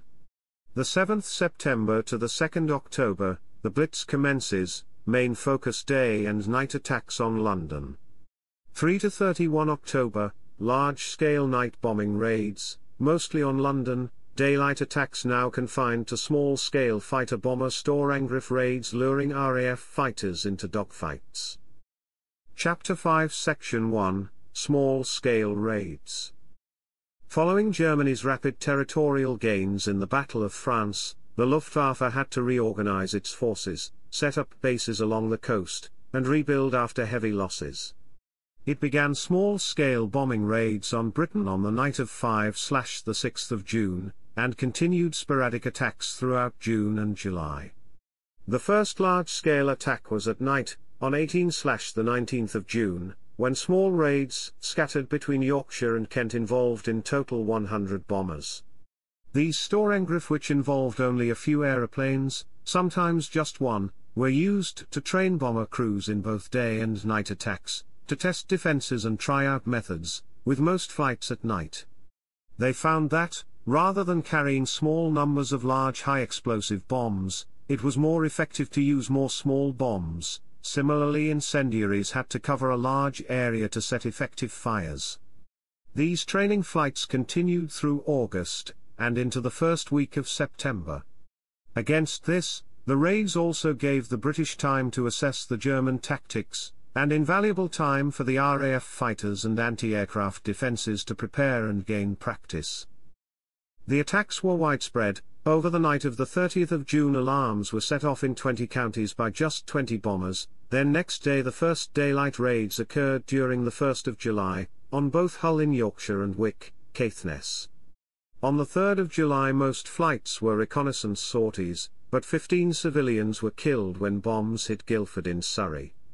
Numerous small Angriff raids, both day and night, were made daily through August, September and into the winter, with aims including bringing RAF fighters up to battle, destruction of specific military and economic targets, and setting off air raid warnings to affect civilian morale. 4 major air raids in August involved hundreds of bombers. In the same month 1,062 small raids were made, spread across the whole of Britain. Chapter 5 Section 2, Channel Battles. The Kanalkampf comprised a series of running fights over convoys in the English Channel. It was launched partly because Kesselring and Speer were not sure about what else to do, and partly because it gave German aircrews some training and a chance to probe the British defences. Dowding could provide only minimal shipping protection, and these battles off the coast tended to favour the Germans, whose bomber escorts had the advantage of altitude and outnumbered the RAF fighters. From 9 July, reconnaissance probing by Dornier-Du 17 bombers put a severe strain on RAF pilots and machines, with high RAF losses to Bf 109s. When 9 141 Squadron Defiants went into action on the 19th of July, 6 were lost to Bf 109s before a squadron of Hurricanes intervened. On the 25th of July, a coal convoy and escorting destroyers suffered such heavy losses to attacks by Stuka dive bombers that the Admiralty decided convoys should travel at night. The RAF shot down 16 raiders but lost 7 aircraft. By 8 August 18 coal ships and 4 destroyers had been sunk, but the Navy was determined to send a convoy of 20 ships through rather than move the coal by railway. After repeated Stuka attacks that day, 6 ships were badly damaged, 4 were sunk and only 4 reached their destination. The RAF lost 19 fighters and shot down 31 German aircraft. The Navy now cancelled all further convoys through the Channel and sent the cargo by rail. Even so, these early combat encounters provided both sides with experience. Chapter 5 Section 3, Main Assault. The main attack upon the RAF's defences was codenamed Angriff. Intelligence reports gave Goring the impression that the RAF was almost defeated, and raids would attract British fighters for the Luftwaffe to shoot down. The strategy agreed on the 6th of August was to destroy RAF Fighter Command across the south of England in 4 days, then bombing of military and economic targets was to systematically extend up to the Midlands until daylight attacks could proceed unhindered over the whole of Britain, culminating in a major bombing attack on London. Chapter 5 Section 3 Subsection 2 Assault on RAF, Radar and Airfields. Poor weather delayed Adlertag until the 13th of August 1940. On the 12th of August, the first attempt was made to blind the Dowding system, when aircraft from the Specialist Fighter Bomber Unit Erprobungsgruppe 210 attacked 4 radar stations. 3 were briefly taken off the air but were back working within 6 hours. The raids appeared to show that British radars were difficult to knock out. The failure to mount follow-up attacks allowed the RAF to get the stations back on the air, and the Luftwaffe neglected strikes on the supporting infrastructure, such as phone lines and power stations, which could have rendered the radars useless, even if the towers themselves remained intact. Adlertag opened with a series of attacks, led again by Erpro 210, on coastal airfields used as forward landing grounds for the RAF fighters, as well as satellite airfields. As the week drew on, the airfield attacks moved further inland, and repeated raids were made on the radar chain. The 15th of August was the greatest day when the Luftwaffe mounted the largest number of sorties of the campaign. Luftflotte 5 attacked the north of England. Believing Fighter Command strength to be concentrated in the south, raiding forces from Denmark and Norway ran into unexpectedly strong resistance. Inadequately escorted by Bf 110s, bombers were shot down in large numbers. Northeast England was attacked by 65 Heinkel 111s escorted by 34 Messerschmitt 110s, and RAF Great Driffield was attacked by 50 unescorted Junkers 88s. Out of 115 bombers and 35 fighters sent, 75 planes were destroyed and many others damaged beyond repair. Furthermore, due to early engagement by RAF fighters, many of the bombers dropped their payloads ineffectively early. As a result of these casualties, Luftflotte 5 did not appear in strength again in the campaign. The 18th of August, which had the greatest number of casualties to both sides, has been dubbed the hardest day.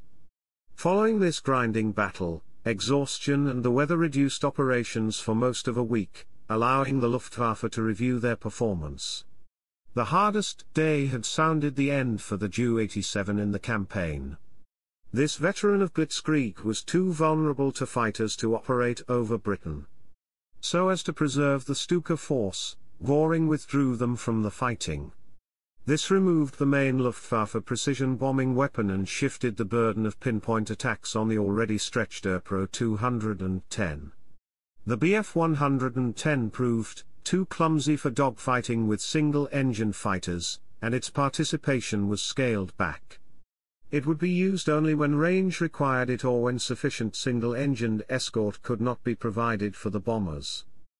Göring made yet another important decision, to order more bomber escorts at the expense of free hunting sweeps.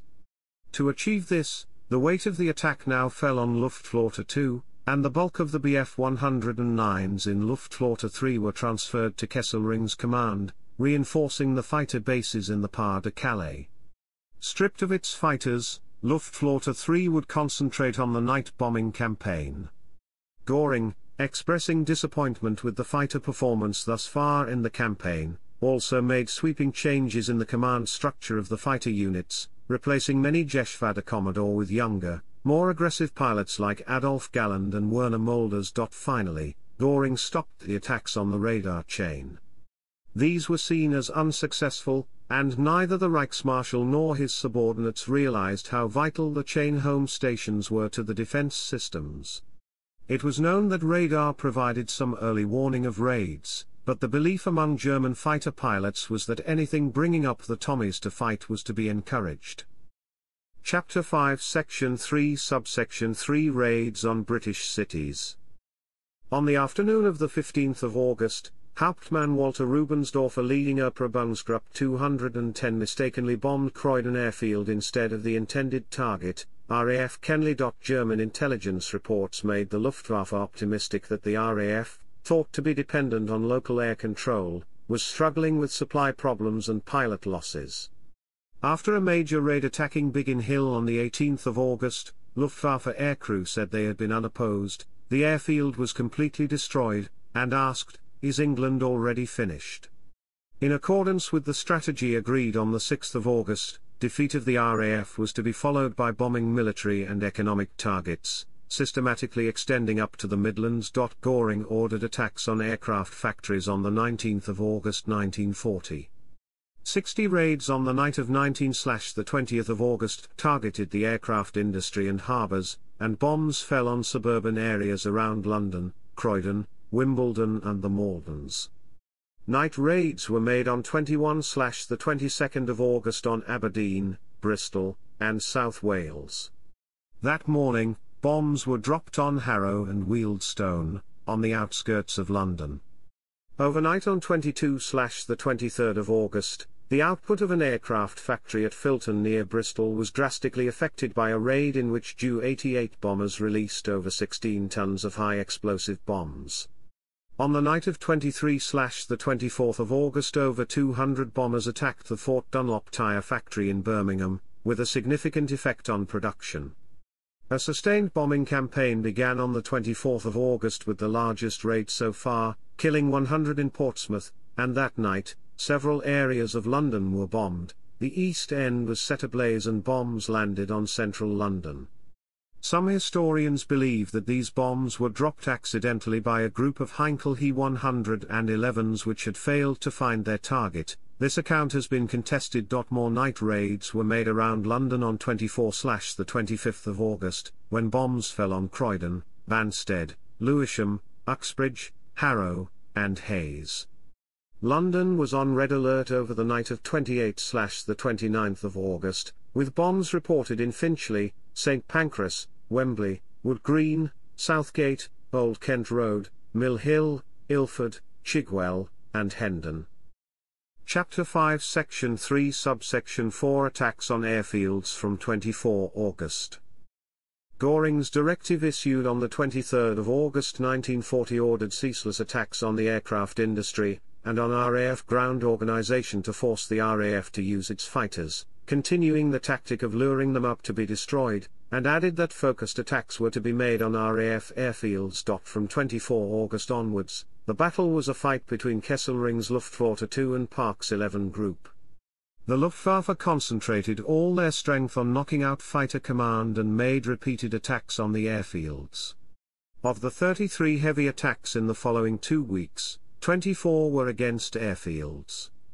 The key sector stations were hit repeatedly, Biggin Hill and Hornchurch 4 times each, Debden and North Weald twice each.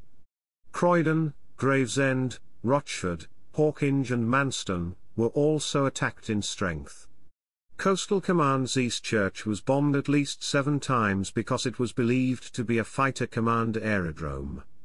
At times these raids caused some damage to the sector stations, threatening the integrity of the Dowding system. To offset some losses, some 58 Fleet Air Arm fighter pilot volunteers were seconded to RAF squadrons, and a similar number of former Fairey battle pilots were used. Most replacements from operational training units had as little as 9 hours flying time and no gunnery or air-to-air combat training. At this point, the multinational nature of Fighter Command came to the fore. Many squadrons and personnel from the air forces of the Dominions were already attached to the RAF, including top-level commanders, Australians, Canadians, New Zealanders, Rhodesians, and South Africans. In addition, there were other nationalities represented, including Free French, Belgian and a Jewish pilot from the British Mandate of Palestine.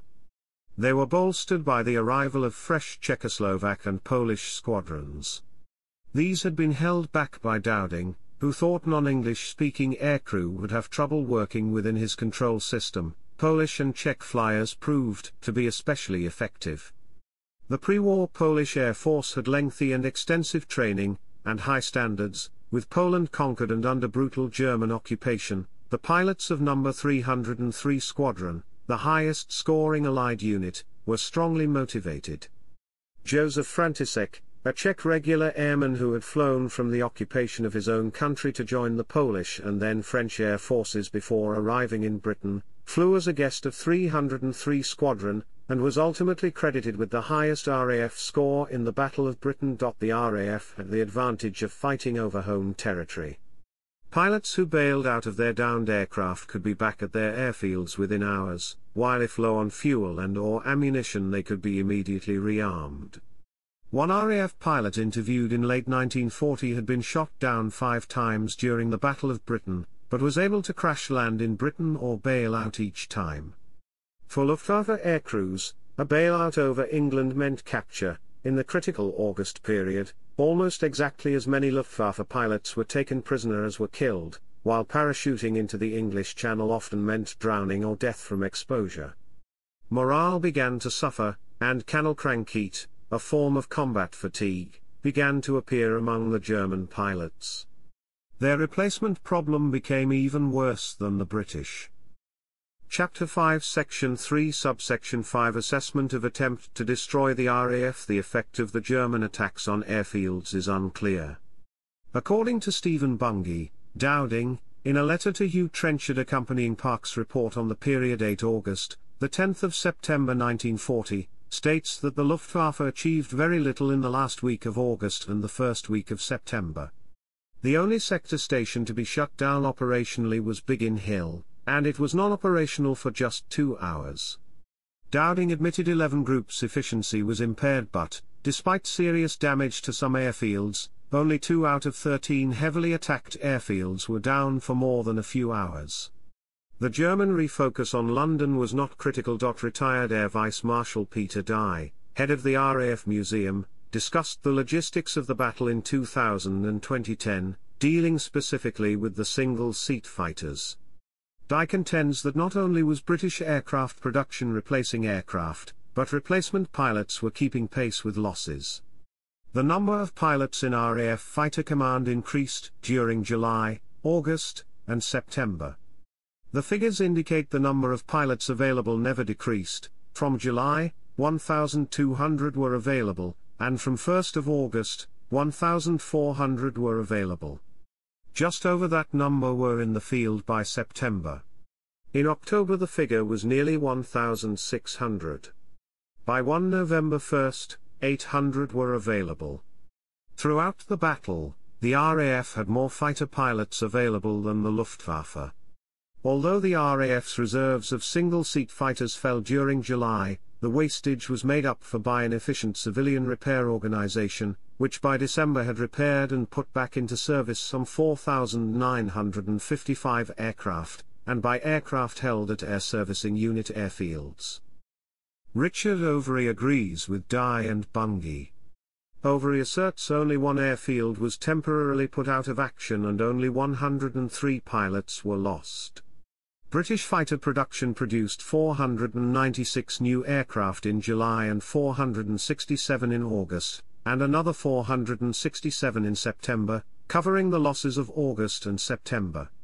Overy indicates the number of serviceable and total strength returns reveal an increase in fighters from 3 August to 7 September, 1,061 on strength and 708 serviceable to 1,161 on strength and 746 serviceable.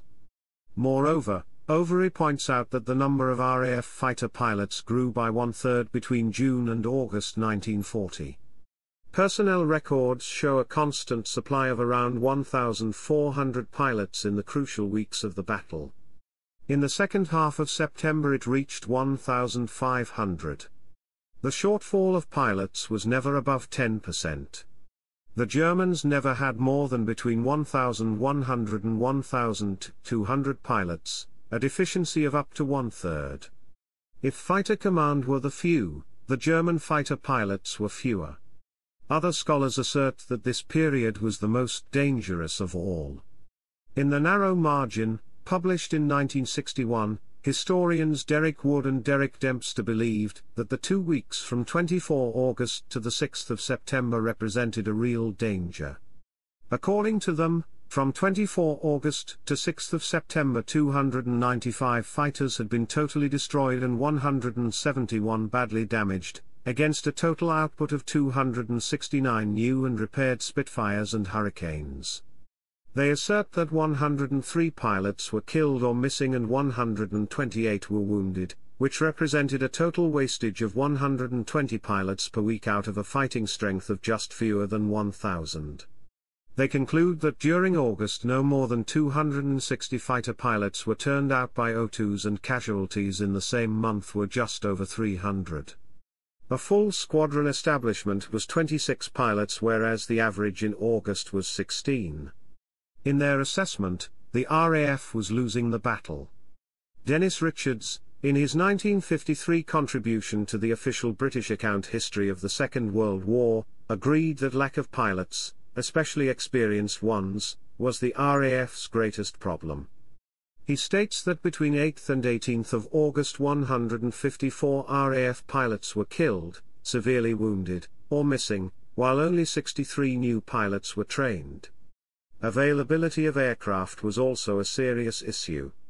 While its reserves during the Battle of Britain never declined to a half-dozen planes as some later claimed, Richards describes the 24th of August to the 6th of September as the critical period because during these 2 weeks Germany destroyed far more aircraft, through its attacks on 11 groups, southeast bases than Britain was producing. 3 more weeks of such a pace would indeed have exhausted aircraft reserves. Germany had seen heavy losses of pilots and aircraft as well, thus its shift to nighttime attacks in September. On the 7th of September RAF aircraft losses fell below British production and remained so until the end of the war. Chapter 5 Section 4, Day and Night Attacks on London, Start of the Blitz. Hitler's Directive No. 17, for the conduct of air and sea warfare against England issued on the 1st of August 1940, reserved to himself the right to decide on terror attacks as measures of reprisal. Hitler issued a directive that London was not to be bombed save on his sole instruction. In preparation, detailed target plans under the code name Operation Logie for raids on communications, power stations, armaments works and docks in the Port of London were distributed to the Fliegerkorps in July. The port areas were crowded next to residential housing and civilian casualties would be expected, but this would combine military and economic targets with indirect effects on morale. The strategy agreed on the 6th of August was for raids on military and economic targets in towns and cities to culminate in a major attack on London. In mid-August, raids were made on targets on the outskirts of London. Luftwaffe doctrine included the possibility of retaliatory attacks on cities, and since 11 small-scale night raids by RAF Bomber Command had frequently bombed residential areas. The Germans assumed this was deliberate, and as the raids increased in frequency and scale the population grew impatient for measures of revenge. On the 25th of August 1940, 81 bombers of Bomber Command were sent out to raid industrial and commercial targets in Berlin. Clouds prevented accurate identification and the bombs fell across the city, causing some casualties among the civilian population as well as damage to residential areas. Continuing RAF raids on Berlin led to Hitler withdrawing his directive on the 30th of August, and giving the go-ahead to the planned bombing offensive. On the 3rd of September Göring planned to bomb London daily, with General Albert Kesselring's enthusiastic support, having received reports the average strength of RAF squadrons was down to 5 or 7 fighters out of 12 and their airfields in the area were out of action. Hitler issued a directive on the 5th of September to attack cities including London. In his widely publicized speech delivered on the 4th of September 1940, Hitler condemned the bombing of Berlin and presented the planned attacks on London as reprisals. The first daylight raid was titled Virgil-Tungsangriff. On the 7th of September, a massive series of raids involving nearly 400 bombers and more than 600 fighters targeted docks in the East End of London, day and night. The RAF anticipated attacks on airfields and 11 Group rose to meet them, in greater numbers than the Luftwaffe expected.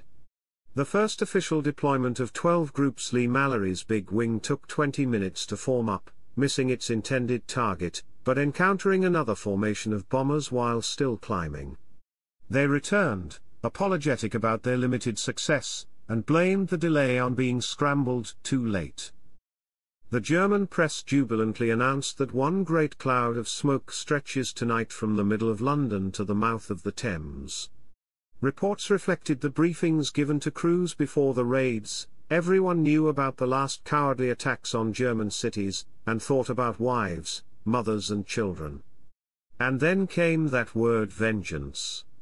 Pilots reported seeing ruined airfields as they flew towards London, appearances which gave intelligence reports the impression of devastated defences.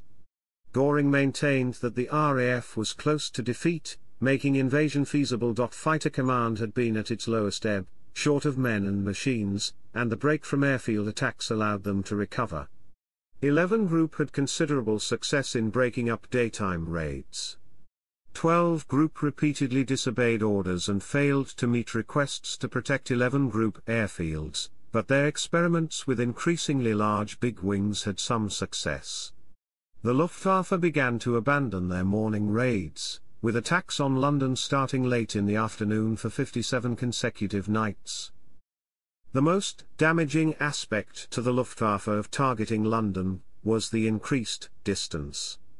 The Bf-109E escorts had a limited fuel capacity, resulting in only a 660 km maximum range solely on internal fuel, and when they arrived had only 10 minutes of flying time before turning for home, leaving the bombers undefended by fighter escorts. Its eventual stablemate, the Focke-Wulf FW-190A, was flying only in prototype form in mid-1940. The first 28 FW-190s were not delivered until November 1940. The FW-190A1 had a maximum range of 940 km on internal fuel, 40% greater than the Bf-109E.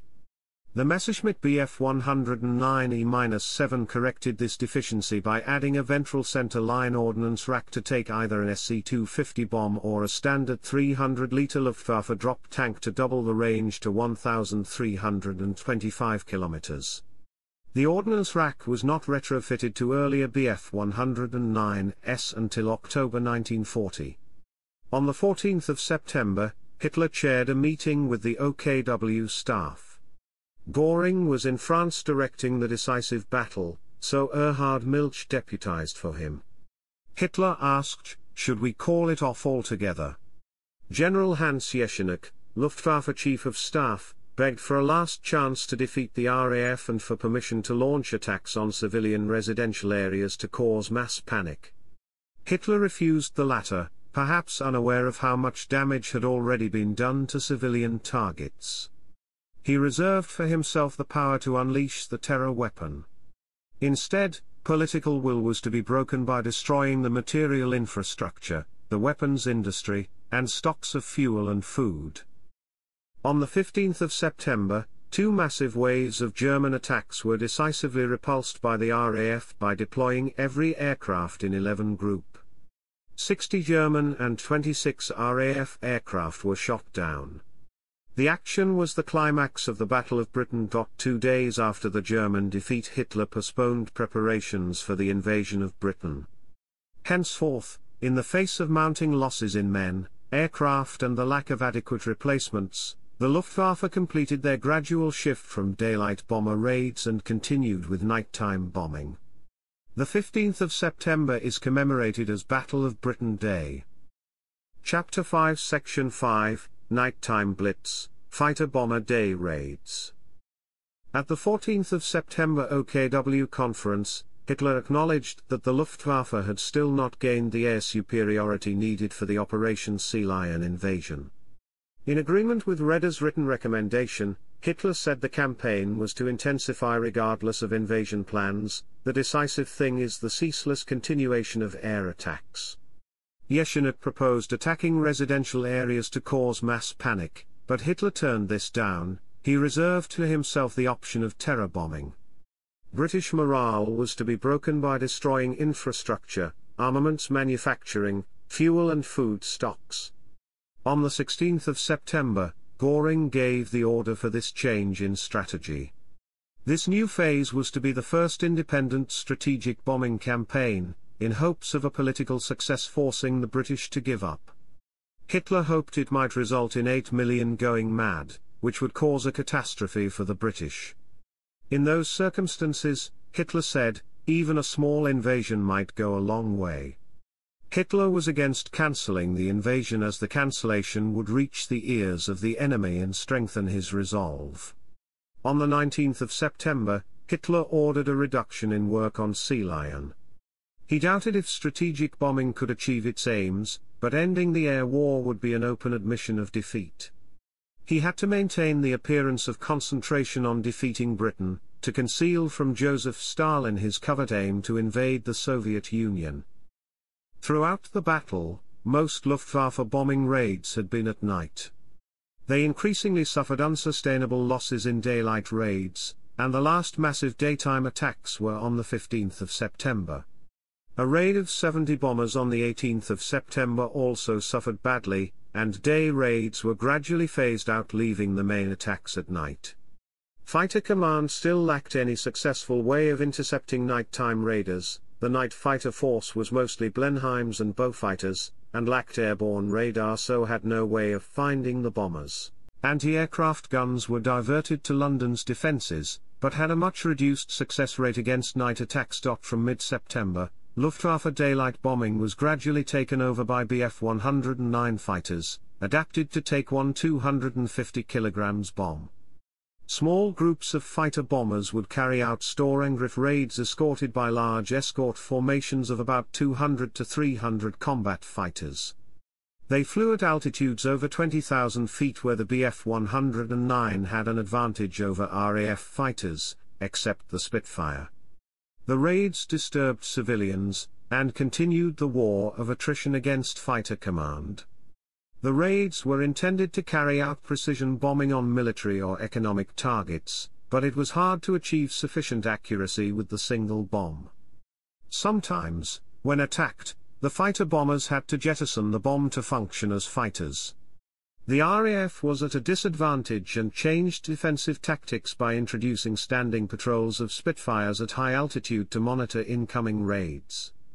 On a sighting, other patrols at lower altitude would fly up to join the battle. A Junkers Ju-88 returning from a raid on London was shot down in Kent on the 27th of September, resulting in the Battle of Graveney Marsh, the last action between British and foreign military forces on British mainland soil. German bombing of Britain reached its peak in October and November 1940. In post-war interrogation, Wilhelm Keitel described the aims as economic blockade, in conjunction with submarine warfare, and attrition of Britain's military and economic resources. The Luftwaffe wanted to achieve victory on its own and was reluctant to cooperate with the Navy. Their strategy for the blockade was to destroy ports and storage facilities in towns and cities. Priorities were based on the pattern of trade and distribution, so for these months, London was the main target. In November their attention turned to other ports and industrial targets around Britain. Hitler postponed the Sea Lion invasion on the 13th of October until the spring of 1941. It was not until Hitler's Directive 21 was issued, on the 18th of December 1940, that the threat to Britain of invasion finally ended. Chapter 5 Section 5 Subsection 2 Royal Family. During the battle, and for the rest of the war, an important factor in keeping public morale high was the continued presence in London of King George VI and his wife Queen Elizabeth.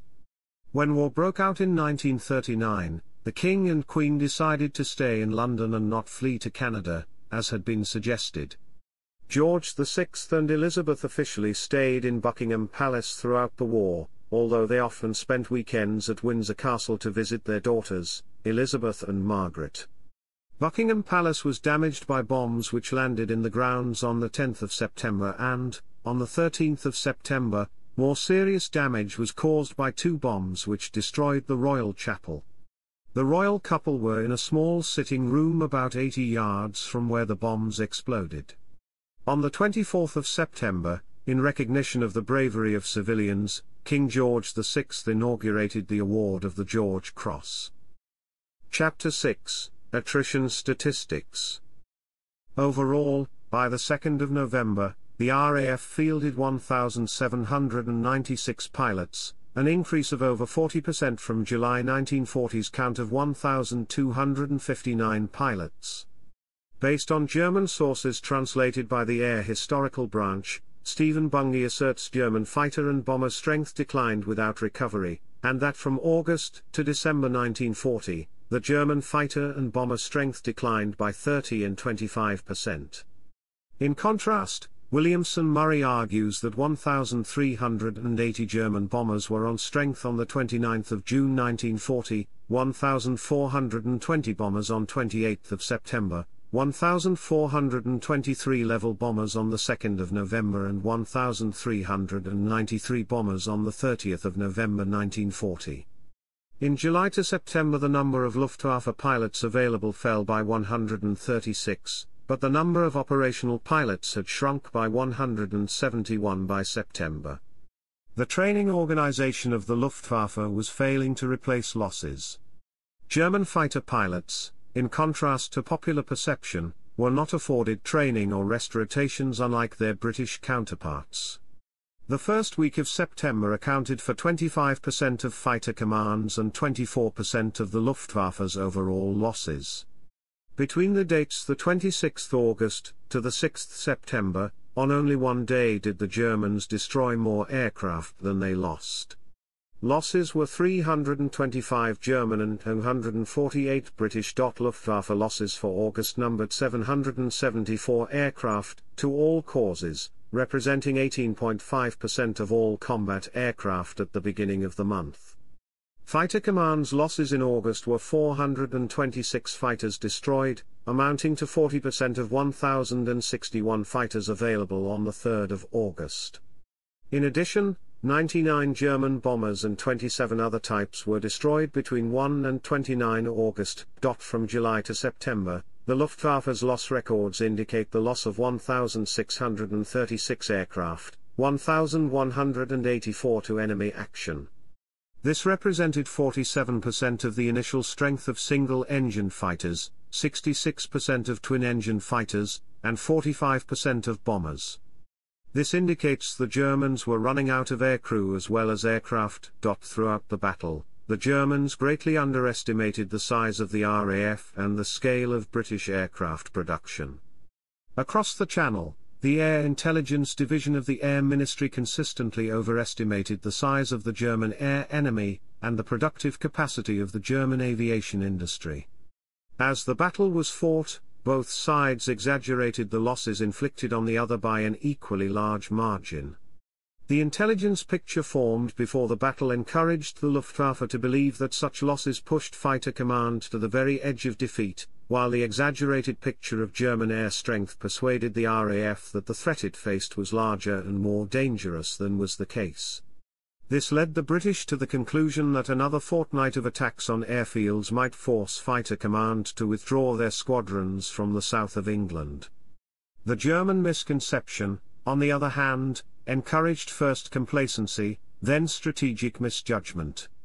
The shift of targets from air bases to industry and communications was taken because it was assumed that Fighter Command was virtually eliminated. Between 24 August and the 4th of September, German serviceability rates, which were acceptable at Stuka units, were running at 75% with Bf-109s, 70% with bombers and 65% with Bf-110s, indicating a shortage of spare parts. All units were well below established strength. The attrition was beginning to affect the fighters in particular. By the 14th of September, the Luftwaffe's Bf-109 Geschwader possessed only 67% of their operational crews against authorized aircraft. For Bf-110 units it was 46%, and for bombers it was 59%. A week later the figures had dropped to 64%, 52% and 52%. Serviceability rates in Fighter Command's fighter squadrons, between 24 August and the 7th of September, were listed as 64.8% on the 24th of August, 64.7% on the 31st of August and 64.25% on the 7th of September 1940. Due to the failure of the Luftwaffe to establish air supremacy, a conference assembled on the 14th of September at Hitler's headquarters.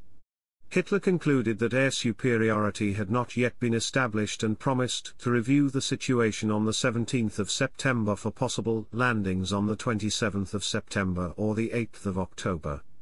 3 days later, when the evidence was clear that the German Air Force had greatly exaggerated the extent of their successes against the RAF, Hitler postponed Sea Lion indefinitely.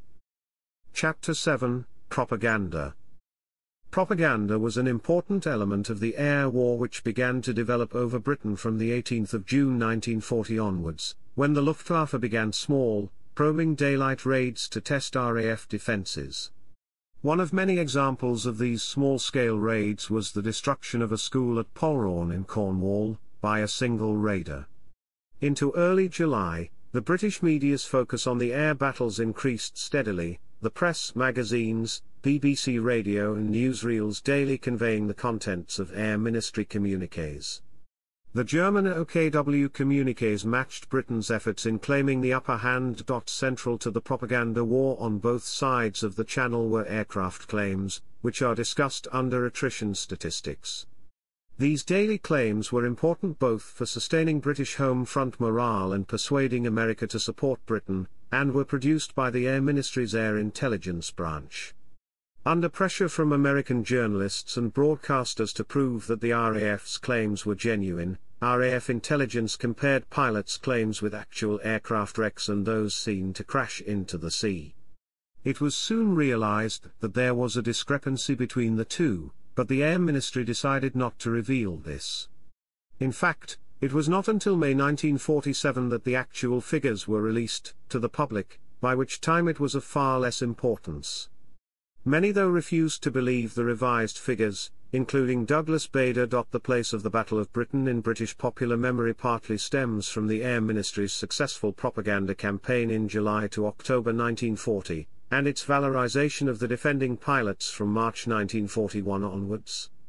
The 3D pamphlet The Battle of Britain sold in huge numbers internationally, leading even Goebbels to admire its propaganda value.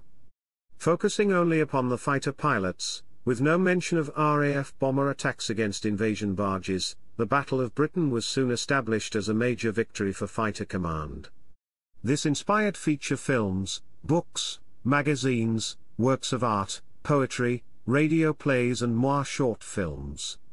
The Air Ministry also developed the Battle of Britain Sunday commemoration, supported a Battle of Britain clasp for issue to the pilots in 1945 and, from 1945, Battle of Britain Week. The Battle of Britain window in Westminster Abbey was also encouraged by the Air Ministry, Lords Trenchard and Dowding on its committee.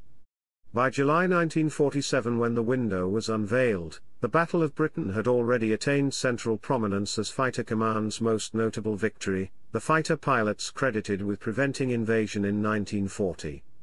Although given widespread media coverage in September and October 1940, RAF Bomber and Coastal Command raids against invasion barge concentrations were less well remembered. Chapter 8, Aftermath.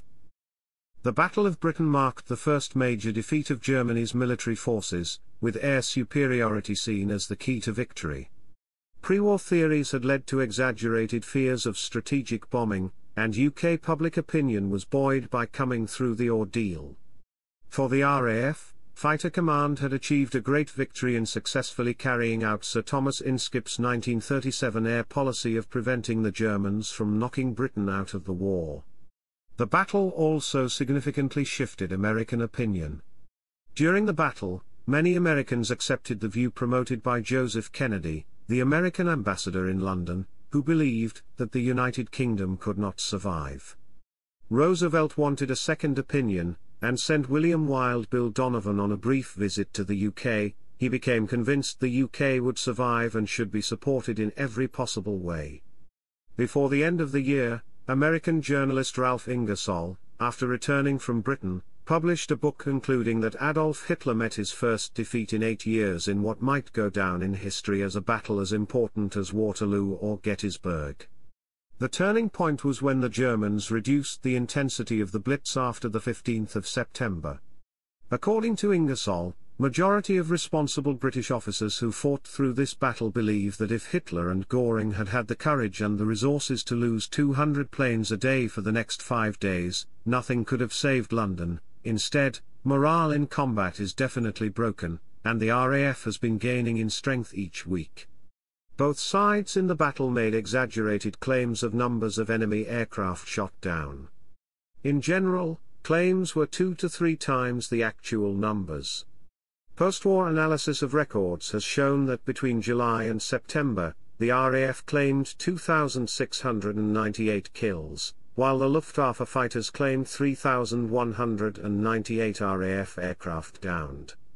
Total losses, and start and end dates for recorded losses, vary for both sides.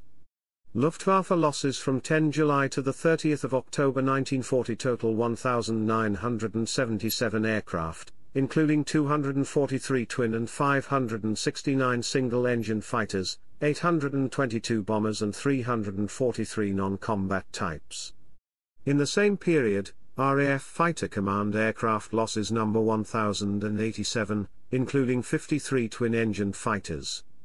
To the RAF figure should be added 376 Bomber Command and 148 Coastal Command aircraft lost conducting bombing, mining, and reconnaissance operations in defense of the country. There is a consensus among historians that the Luftwaffe were unable to crush the RAF. Stephen Bungay described Dowding and Park's strategy of choosing when to engage the enemy whilst maintaining a coherent force as vindicated. Their leadership, and the subsequent debates about strategy and tactics, had created enmity among RAF senior commanders, and both were sacked from their posts in the immediate aftermath of the battle. All things considered, the RAF proved to be a robust and capable organization that was to use all the modern resources available to it to the maximum advantage. Richard Evans wrote, "Irrespective of whether Hitler was really set on this course, he simply lacked the resources to establish the air superiority that was the sine qua non of a successful crossing of the English Channel. A third of the initial strength of the German Air Force, the Luftwaffe, had been lost in the Western campaign in the spring. The Germans lacked the trained pilots, the effective fighter aircraft, and the heavy bombers that would have been needed. The Germans launched some spectacular attacks against important British industries, but they could not destroy the British industrial potential, and made little systematic effort to do so. Hindsight does not disguise the fact the threat to fighter command was very real, and for the participants it seemed as if there was a narrow margin between victory and defeat. Nevertheless, even if the German attacks on the 11 group airfields which guarded southeast England, and the approaches to London had continued, the RAF could have withdrawn to the Midlands out of German fighter range and continued the battle from there. The victory was as much psychological as physical," writes Alfred Price. "The truth of the matter, borne out by the events of the 18th of August, is more prosaic. Neither by attacking the airfields nor by attacking London was the Luftwaffe likely to destroy fighter command. Given the size of the British fighter force and the general high quality of its equipment, training and morale, the Luftwaffe could have achieved no more than a Pyrrhic victory. During the action on the 18th of August, it had cost the Luftwaffe 5 trained aircrew killed, wounded or taken prisoner, for each British fighter pilot killed or wounded. The ratio was similar on other days in the battle. And this ratio of 5 to 1 was very close to that between the number of German aircrew involved in the battle and those in fighter command. In other words, the two sides were suffering almost the same losses in trained aircrew, in proportion to their overall strengths. In the Battle of Britain, for the first time during the Second World War, the German war machine had set itself a major task which it patently failed to achieve, and so demonstrated that it was not invincible. In stiffening the resolve of those determined to resist Hitler, the battle was an important turning point in the conflict. The British victory in the Battle of Britain was achieved at a heavy cost. Total British civilian losses from July to December 1940 were 23,002 dead and 32,138 wounded, with one of the largest single raids on the 19th of December 1940, in which almost 3,000 civilians died. With the culmination of the concentrated daylight raids, Britain was able to rebuild its military forces and establish itself as an Allied stronghold, later serving as a base from which the liberation of Western Europe was launched. Chapter 9, Battle of Britain-Day. Winston Churchill summed up the battle with the words, "Never in the field of human conflict was so much owed by so many to so few." Pilots who fought in the battle have been known as the few ever since, at times being specially commemorated on the 15th of September, Battle of Britain Day. On this day in 1940, the Luftwaffe embarked on their largest bombing attack yet, forcing the engagement of the entirety of the RAF in defence of London and the South East, which resulted in a decisive British victory that proved to mark a turning point in Britain's favour. Within the Commonwealth, Battle of Britain Day has been observed more usually on the third Sunday in September, and even on the second Thursday in September in some areas in the British Channel Islands. The day has been observed by many artists over the years, often with works that show the battle itself. Many mixed media artists have also created pieces in honor of the Battle of Britain. Chapter 10, Memorials and Museums. Plans for the Battle of Britain window in Westminster Abbey were begun during wartime, the committee chaired by Lords Trenchard and Dowding. Public donations paid for the window itself, which replaced a window destroyed during the campaign. This officially opened by King George VI on the 10th of July 1947. Although not actually an official memorial to the Battle of Britain in the sense that government paid for it, the window and chapel have since been viewed as such. During the late 1950s and 1960s, various proposals were advanced for a national monument to the Battle of Britain, this also the focus of several letters in the Times. In 1960 the Conservative government decided against a further monument, taking the view that the credit should be shared more broadly than Fighter Command alone, and there was little public appetite for one. All subsequent memorials are the result of private subscription and initiative, as discussed below. There are numerous memorials to the battle. The most important ones are the Battle of Britain Monument in London, and the Battle of Britain Memorial at Capel-le-Fern in Kent. As well as Westminster Abbey, St James's Church, Paddington also has a memorial window to the battle, replacing a window destroyed during it. There is also a memorial at the former Croydon Airport, one of the RAF bases during the battle, and a memorial to the pilots at Armadale Castle on the Isle of Skye in Scotland, which is topped by a raven sculpture. The Polish pilots who served in the battle are among the names on the Polish War Memorial in West London.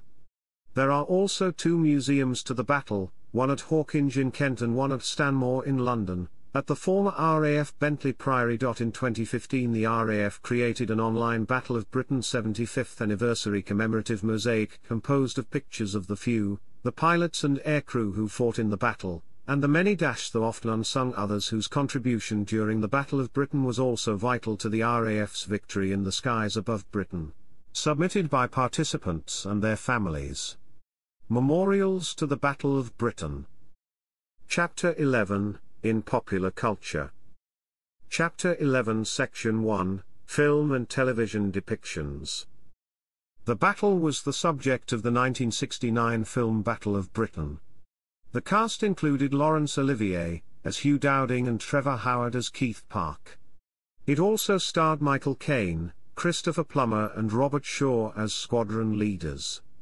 Former participants of the battle served as technical advisors, including Douglas Bader, Adolphe Galland, and Hugh Dowding. An Italian film around the same time entitled Eagles Over London also featured the Battle of Britain. The 1988 ITV miniseries Piece of Cake, an aerial drama about a fictional Second World War RAF fighter squadron in 1940, features the battle. The Czech film Dark Blue World also featured the battle, focusing on the Czech pilots who fought in the battle. In the 2001 film Pearl Harbor, American participation in the Battle of Britain was exaggerated, as none of the Eagle squadrons of American volunteers saw action in Europe before 1941. As of 2003, a Hollywood film named The Few was in preparation for release in 2008, based on the story of real-life U.S. pilot Billy Fisk, who ignored his country's neutrality rules and volunteered for the RAF. A Variety magazine outline of the film's historical content was said in The Independent to have been described by Bill Bond, who conceived the Battle of Britain monument in London, as totally wrong. The whole bloody lot. The 2018 film Hurricane 303 Squadron depicts the contribution of Polish and Czech pilots to the campaign. The battle is also depicted in the 1956 film Reach for the Sky and First Light.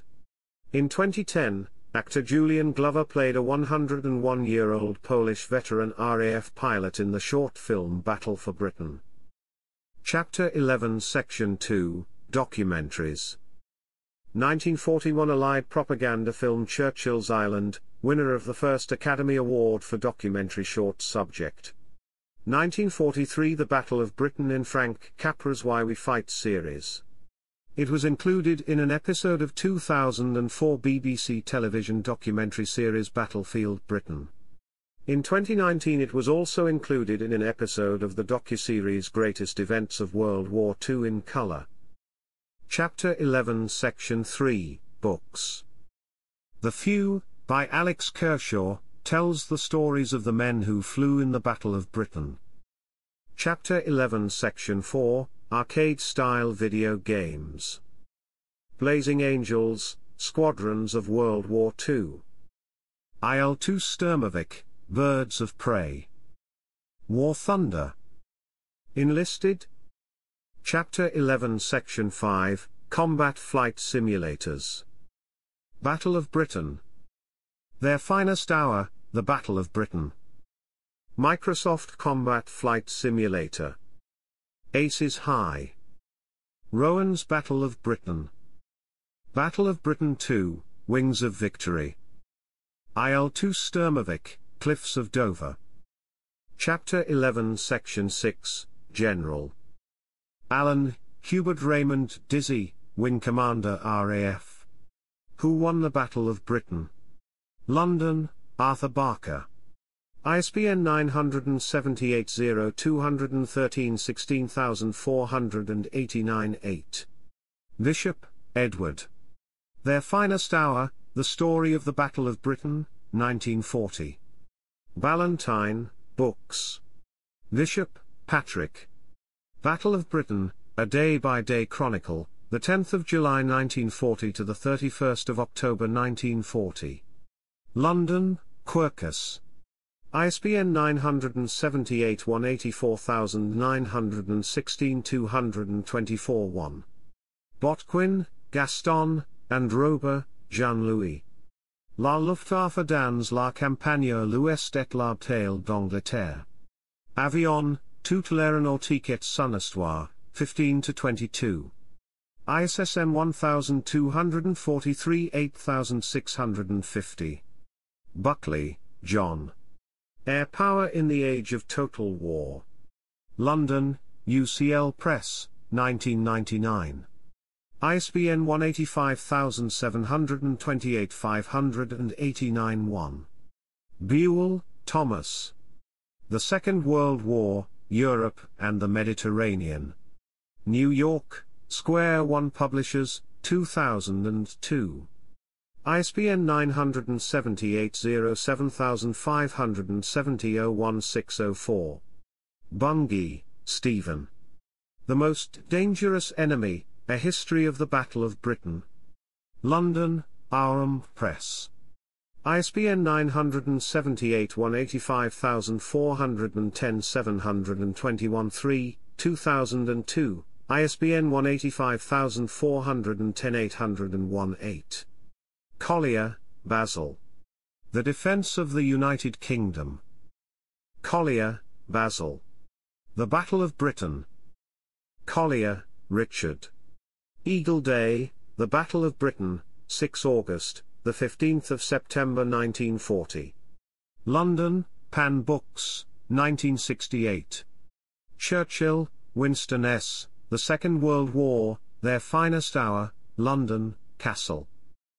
Churchill, Winston S. The Second World War, The Grand Alliance. Bantam Books, 1962. Crosby, Francis. A Handbook of Fighter Aircraft, featuring photographs from the Imperial War Museum. Hermes House. ISBN 978-0681342569. Deaton, Len. Fighter, The True Story of the Battle of Britain. London, Pimlico. ISBN 978-07126-7423-2. ISBN 07126-7423-3. Deaton, Len, Hastings, Max. Battle of Britain. Diane Publishing Company. ISBN 978-0756750770. Dye, Air Commodore Peter J., Logistics and the Battle of Britain, Air Force Journal of Logistics, Volume 24, archived from the original on the 26th of September 2010. Ellis, John. Brute Force, Allied Strategy and Tactics in the Second World War. London, André Deutsch, 1990. ISBN 08264-8031-4. Evans, Michael. Never in the field of human conflict was so much owed by so many to the Navy. The Times, the 24th of August, 2006. Retrieved, the 3rd of March 2007. Goodenough, Simon. War Maps, World War II, from September 1939 to August 1945, Air, Sea, and Land, Battle by Battle. New York, St. Martin's Press, 1982, ISBN 978-03128-5584-0. Halpenny, Bruce Barrymore. Action Station 4, Military Airfields of Yorkshire. Cambridge, UK, Patrick Stevens. ISBN 978-085,059-532-1. Harding, Thomas. Battle of Britain was won at sea. The Telegraph, the 25th of August 2006. Retrieved, the 25th of August 2006. Holland, James. The Battle of Britain. Transworld? ISBN 978-14076-652-3. Huff, Richard, Richards, Dennis, The Battle of Britain, The Greatest Air Battle of World War II, New York, W. W. Norton and Company Incorporated, ISBN 978-0393-0276662. Ingersoll, Ralph, Report on England, November 1940, New York, Simon & Schuster. Keegan, John. The Second World War London, Pimlico, 1997. ISBN 978-07126-7348-8. Corder, Michael, With Wings Like Eagles, The Untold Story of the Battle of Britain, New York, Harper Perennial, ISBN 978-006-112-536-2. Manchester, William, Reed, Paul. The Last Lion, Winston Spencer Churchill, Defender of the Realm, 1940-1965. Pan Macmillan. ISBN 978-14472-7954-9. Overy, R. J. The Air War, 1939-1945. Scarborough House. ISBN 978-0812861563. Overy, Richard J. The Battle of Britain, The Myth and the Reality. New York, W. W. Norton. ISBN 978-0393-020083. Overy, Richard J. The Bombing War, Europe 1939–1945. London and New York, Allen Lane. ISBN 978-07139-9561-9. Owen, R.E., New Zealanders with the Royal Air Force Government Printer, Wellington, New Zealand 1953. Paesk, Michael Alfred, A Synopsis of Polish Allied Military Agreements During World War II, The Journal of Military History, 44, 128–134. Ponting, Clive. 1940, Myth and Reality. IRD. ISBN 978-0929587684. Pope, Stefan. Across the Ether, Part 1. Aeroplane, Volume 23, Number 5, Issue Number 265, May 1995. Price, Alfred, The Hardest Day, the 18th of August 1940, New York, Charles Scribner's Sons, ISBN 978-0684-16503-5. Ramsey, Winston, ed., The Blitz Then and Now, Volume 1, London, Battle of Britain Prints International, ISBN 978-090000913-45-7. Ramsey, Winston, ed., The Blitz Then and Now, Volume 2, London, Battle of Britain Prints International, ISBN 978-090000913-54-9.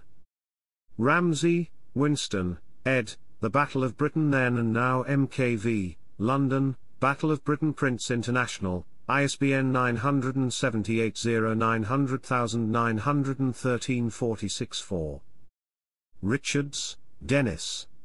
Royal Air Force 1939–1945. Volume 1, The Fight at Odds 1939–1941. H.M. Stationery Office. Robinson, Derek, Invasion, 1940, Did the Battle of Britain Alone Stop Hitler? New York, Carroll and Graf, 2005. ISBN 07867-1618-5. Schulman, Milton.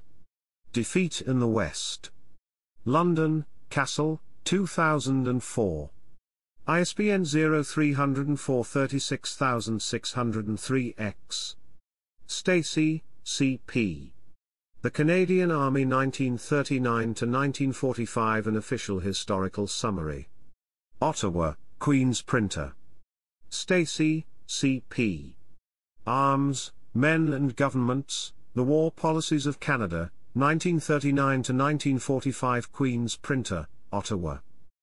Taylor, A., J., P., Meyer, S., L., eds. A History of World War II.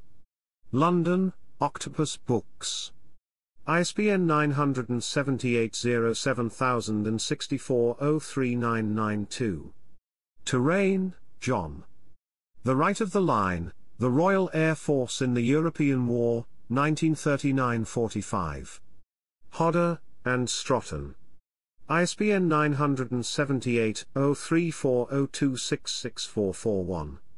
Terrain, John, A Time for Courage, The Royal Air Force in the European War, 1939–1945. London, Macmillan, 1985. ISBN 978-002-616,977. Winterbotham, F.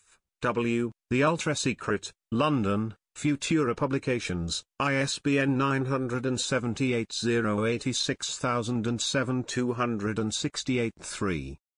Wood, Derek, Dempster, Derek. The Narrow Margin. Pen and Sword. ISBN 978-184,884-314-1. Wright, Gordon. The Ordeal of Total War, 1939 to 1945.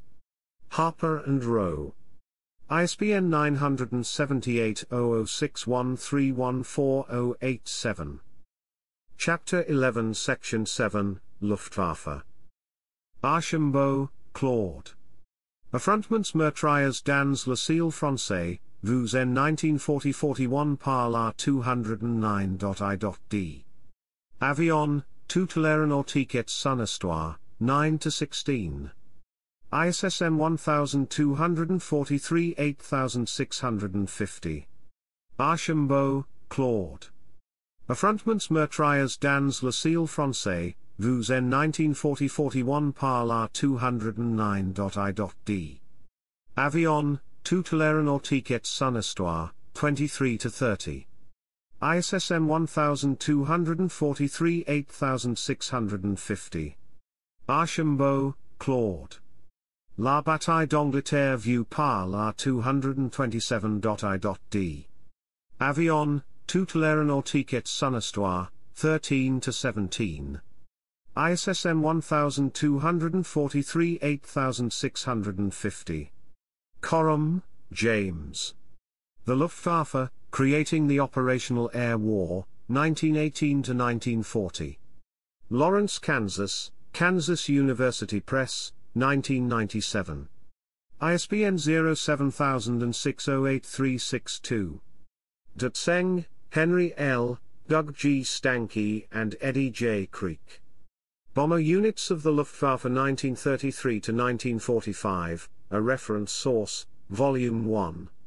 Hersham, Surrey, UK, Ian Allen Publishing, 2007. ISBN 978-185,780-279-5. Dildy, Douglas, C. The Air Battle for England, The Truth Behind the Failure of the Luftwaffe's Counter-Air Campaign in 1940. Air Power History 63.2, 27. Units, Carl. 10 Years and 20 Days. New York, Da Capo Press, 1st edition, 1997. ISBN 0306 80764-5. Hutton, E.R. Luftwaffe at War, Blitzkrieg in the West, Volume 2. London, Chevron/Ian Allen. ISBN 978-185,780-272-6. Irving, David, The Rise and Fall of the Luftwaffe, The Life of Field Marshal Erhard Milch, Dorney, Windsor, UK, Focal Point Publications, ISBN 978-0297-76532-5. Kaiser, Egbert. Operation Sea Lion, The German Plan to Invade Britain 1940.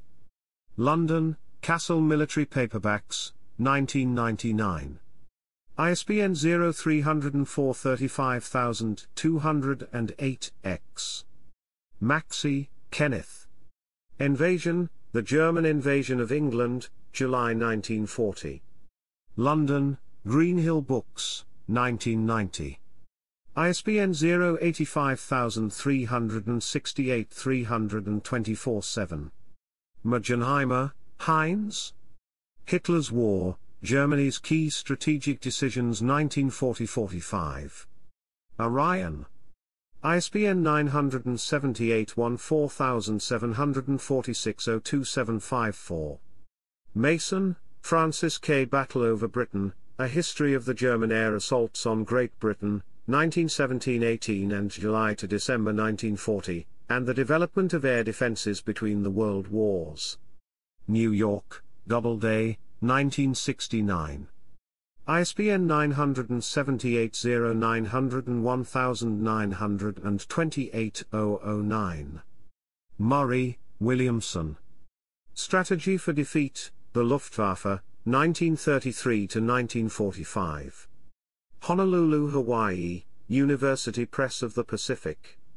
ISBN 978-089,875-797-2. Raeder, Eric. Eric Raeder, Grand Admiral.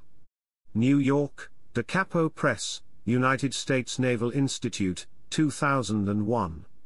ISBN 0306-80962-1. Shirer, William, The Rise and Fall of the Third Reich, A History of Nazi Germany, London, Ballantine, ISBN 978-0449-21977-5. Smith, Howard Kingsbury. Last Train from Berlin. A. Knopf. Stedman, Robert F. Jagdflieger, Luftwaffe Fighter Pilot 1939-45. Bloomsbury Publishing. ISBN 978-1,780,969,831. Wagner, Ray, Nauerer, Heinz. German Combat Planes, A Comprehensive Survey and History of the Development of German Military Aircraft from 1914 to 194. New York, Doubleday and Company. Watteau, Pierre? Courrier des Lecteurs. Avion, Tutelaire Nautique son Histoire, 3. ISSN 1243-8650. Chapter 11 Section 8, Autobiographies and Biographies. Collier, Basil. Leader of the Few, The Authorized Biography of Air Chief Marshal Lord Dowding of Bentley Priory. London, Jarolds, 1957. Dear, Alan Christopher, 9 Lives, London, Hodder Paperbacks Limited for Coronet Books, ISBN 978-0340-0144417. Duncan Smith, W. G. G. Spitfire into Battle.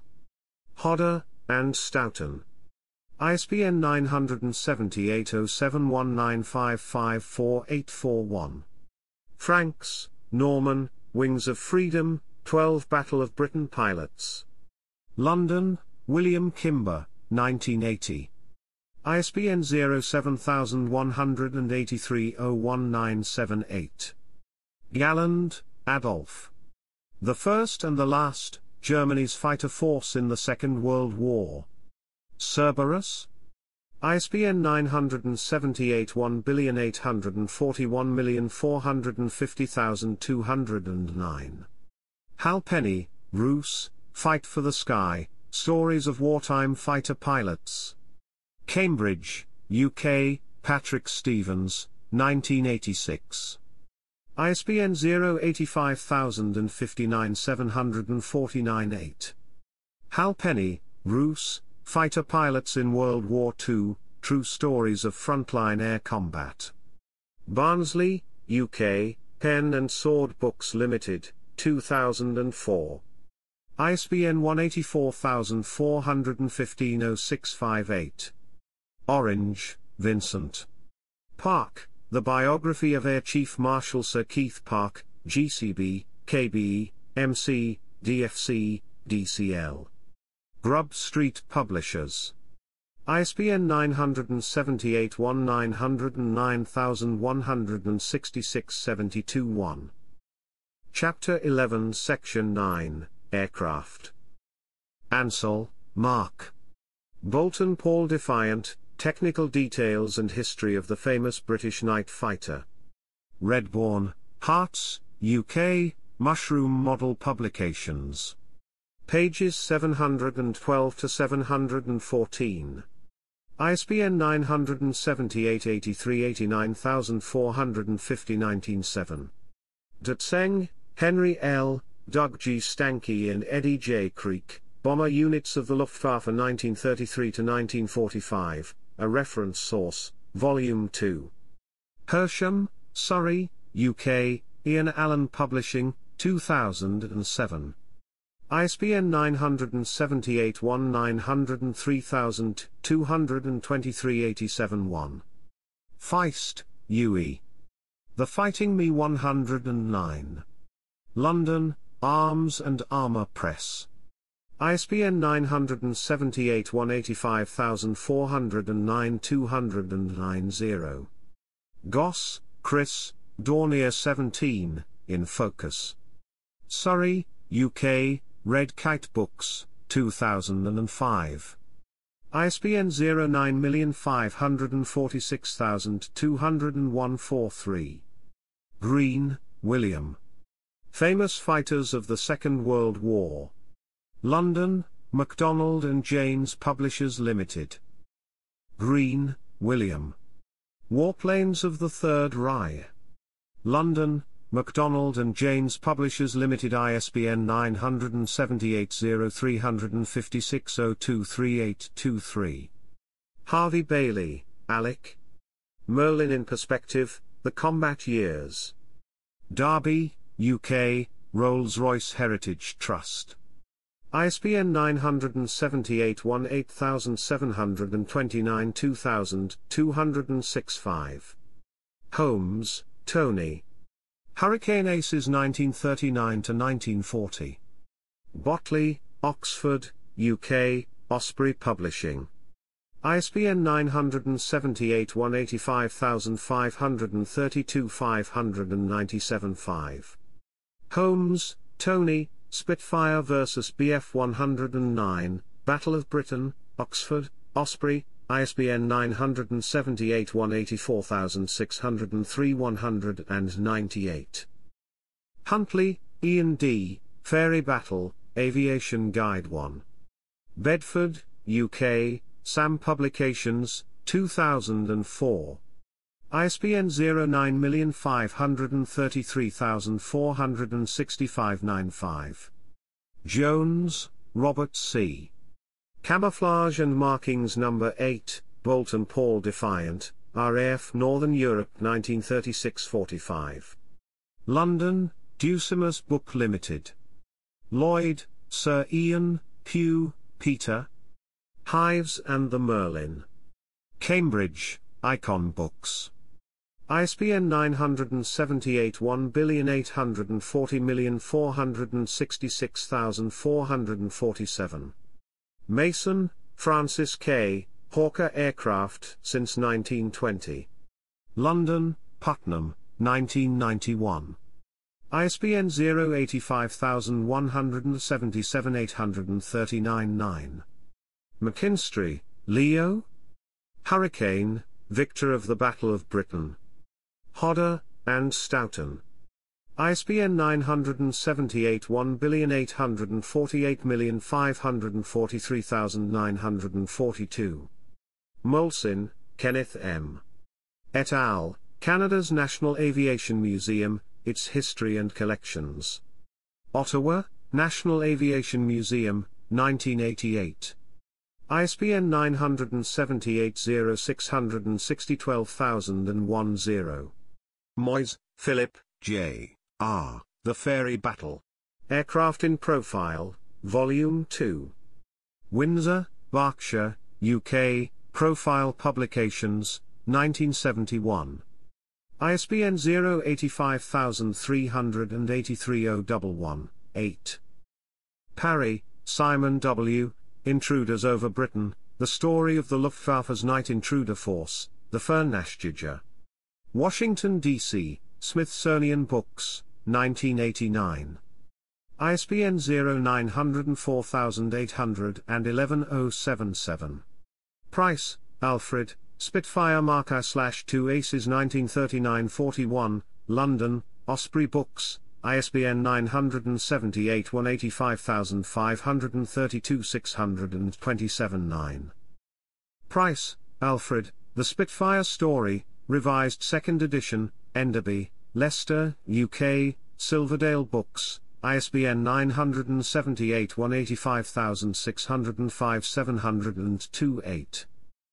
Sarkar, Dilip. How the Spitfire Won the Battle of Britain. Amberley Publishing Limited. ISBN 978-14456-09812. Scutts, Jerry, Messerschmitt Bf 109, The Operational Record. Sarasota, Florida, Crestline Publishers, 1996. ISBN 978-07603-02620. Ward, John. Hitler's Stuka squadrons, the Ju-87 at war 1936 to 1945. MBI Publishing Company LLC.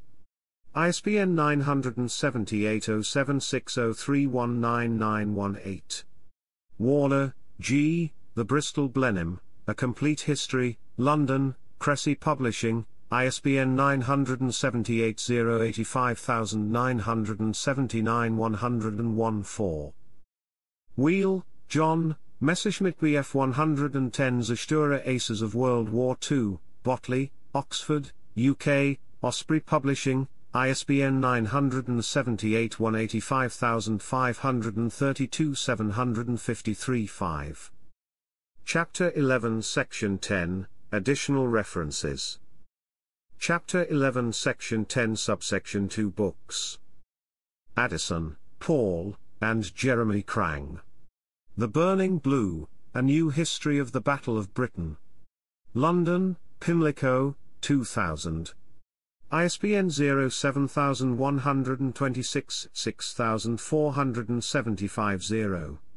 Bergstrom, Krista. Barbarossa, The Air Battle, July to December 1941. London, Chevron/Ian Allen, 2007. ISBN 978-185-782-172. Bergstrom, Krista. The Battle of Britain, An Epic Battle Revisited. Eskilstuna, Vactal Books/Casemate, 2010. ISBN 978-16120307474. Bishop, Patrick. Fighter Boys, The Battle of Britain, 1940. New York, Viking, 2003, Penguin Books, 2004. ISBN 014-200,466-9. As Fighter Boys, Saving Britain 1940. London, Harper Perennial, 2004. ISBN 000653204-7. Britain, Vera. England's Hour. London, Continuum International Publishing Group, 2005, Obscure Press. Campion, Gary, The Good Fight, Battle of Britain Wartime Propaganda and the Few, Basingstoke, Hampshire, UK, Palgrave Macmillan, ISBN 978-0-230-27996-4. Campion, Gary, The Battle of Britain, 1945-1965, The Air Ministry and the Few, Palgrave Macmillan, ISBN 978-0-230-284-548. Cooper, Matthew. The German Air Force 1933-1945, An Anatomy of Failure. New York, Janes Publishing Incorporated, 1981. ISBN 0531-0373339. Craig, Phil, and Tim Clayton. Finest Hour, The Battle of Britain. New York, Simon & Schuster, 2000.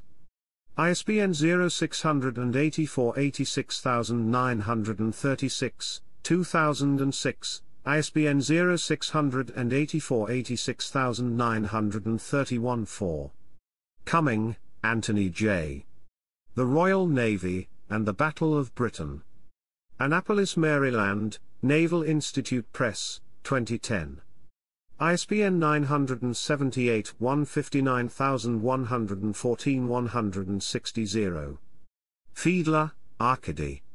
303 Squadron, The Legendary Battle of Britain Fighter Squadron. Los Angeles, Aquila Polonica, 2010. ISBN 978-160,772-0041. Fisher, David E. A Summer Bright and Terrible, Winston Churchill, Lord Dowding, Radar and the Impossible Triumph of the Battle of Britain. Emeryville, California, Shoemaker and Horde, 2005, 2006, ISBN 159376-116-3. Foreman, John, Battle of Britain, The Forgotten Months, November and December 1940, Wythenshawe, Lancashire, UK, Cressy, ISBN 978-1871,187-021. Gaskin, Margaret. Blitz, The Story of the 29th of December 1940. New York, Harcourt, 2006. ISBN 015-101-404-3. Gretzinger, Robert, Matusiak, Wojtek. Polish Aces of World War II. London, Osprey. ISBN 978-185-532-726-9. Haining, Peter. The Chianti Raiders, The Extraordinary Story of the Italian Air Force in the Battle of Britain. Pavilion Books. ISBN 978-186-105-829-4. Haining, Peter. Where the Eagle Landed, The Mystery of the German Invasion of Britain, 1940.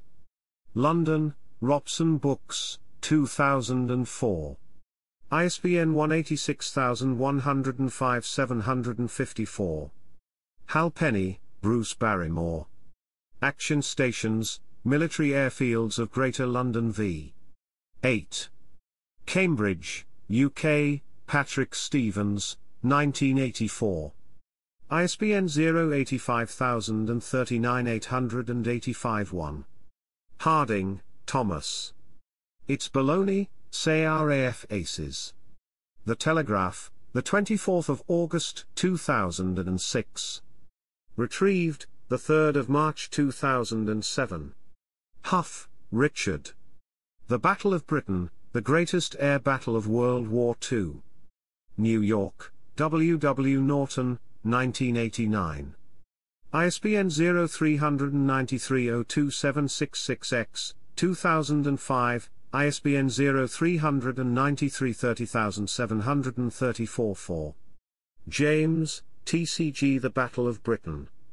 London/New York, Frank Cass Publishers, 2000. ISBN 07146-5123-0, ISBN 07146-8149-0. James, TCG Growth of Fighter Command, 1936–1940. London, New York, Frank Cass Publishers, 2000. ISBN 07146-5118-4. James, TCG Night Air Defense During the Blitz. London/New York, Frank Cass Publishers, 2003. ISBN 07146-5166-4. McGlashan, Kenneth B. With Owen P. Zupp. Down to Earth, a fighter pilot recounts his experiences of Dunkirk, the Battle of Britain, Dieppe, D-Day and beyond. London, Grub Street Publishing, 2007. ISBN 1904-943-84-5. March, Edgar J. British Destroyers, A History of Development 1892–1953. London, Sea Service and Company Limited, 1966. Olson, Lynn, Cloud, Stanley. A Question of Honor, The Kosciuszko Squadron, Forgotten Heroes of World War II. New York, Knopf. ISBN 978-0375-41197-7. NB, this book is also published under the following title. For Your Freedom and Ours, The Kosciuszko Squadron, Forgotten Heroes of World War II. Mason, Francis K. Battle over Britain. McWhirter Twins Limited 1969, a day-by-day accounting of RAF and Luftwaffe losses Preen, Jochen, and Peter Rodeyck. Messerschmitt Bf 109F, G, and K, an illustrated study. At Glen, Pennsylvania, Schiffer Publishing, 1995. ISBN 088744424-3. Ray, John Philip. The Battle of Britain, Dowding and the First Victory, 1940. Castle? ISBN 978-0304356775. Ray, John Philip. The Battle of Britain, New Perspectives, Behind the Scenes of the Great Air War. London, Arms and Armour Press, 1994, London, Orion Publishing, 1996. Rongers, Eppo H. De Oorlog in May 40, Utrecht/Antwerpen, Uitgewerkt het Spectrum NV, 1969, no ISBN Townsend, Peter. Duel of Eagles. London, Phoenix, 2000. ISBN 184212-211-8. Wellham, Geoffrey. First Light, The Story of the Boy Who Became a Man in the War-Torn Skies Above Britain. New York, Viking Books, 2002. ISBN 0670-91248-4, Hoboken, New Jersey, Wiley & Sons, 2003. ISBN 0471-42627-X, London, Penguin Books, 2003. ISBN 014-1000-814-8. Zaloga, Stephen J., Hook, Richard. The Polish Army 1939–45. London, Osprey. ISBN 978-085-417-8. Chapter 11 Section 10 Subsection 3 General. The Battle of Britain Historical Timeline. Day-by-day blog charting the progress of the battle by ex-RAF veteran. Battle of Britain Historical Society. Video, Battle of Britain on YouTube, complete film documentary by Frank Capra made for U.S. Army. The Battle of Britain in photos. Royal Air Force History. Battle of Britain Memorial. BBC History Overview of Battle. Historical recording BBC, Churchill's This Was Their Finest Hour speech archived the 27th of June 2013 at the Wayback Machine. Radio New Zealand Sounds Historical Anzac Day, the 25th of April 2008, historical recording of Sir Keith Park describing the Battle of Britain. Air Chief Marshal Hugh Dowding on the Battle of Britain archived the 28th of April 2011 at the Wayback Machine. Royal Engineers Museum, Royal Engineers during the Second World War. Shoreham Aircraft Museum. Tangmere Military Aviation Museum. Kent Battle of Britain Museum. ADLG visits RAF Uxbridge Battle of Britain Operations Room. British Invasion Defences. The Falco and Regia Aeronautica in the Battle of Britain. History of North Weald Airfield. The Royal Mint Memorial website. New Zealanders in the Battle of Britain. New Zealanders in the Battle of Britain. Battle for Britain, short film starring Julian Glover. Interactive map showing Battle of Britain airfields and squadrons by date. https://web.archive.org/web/20161220201254/http://garycampion.com/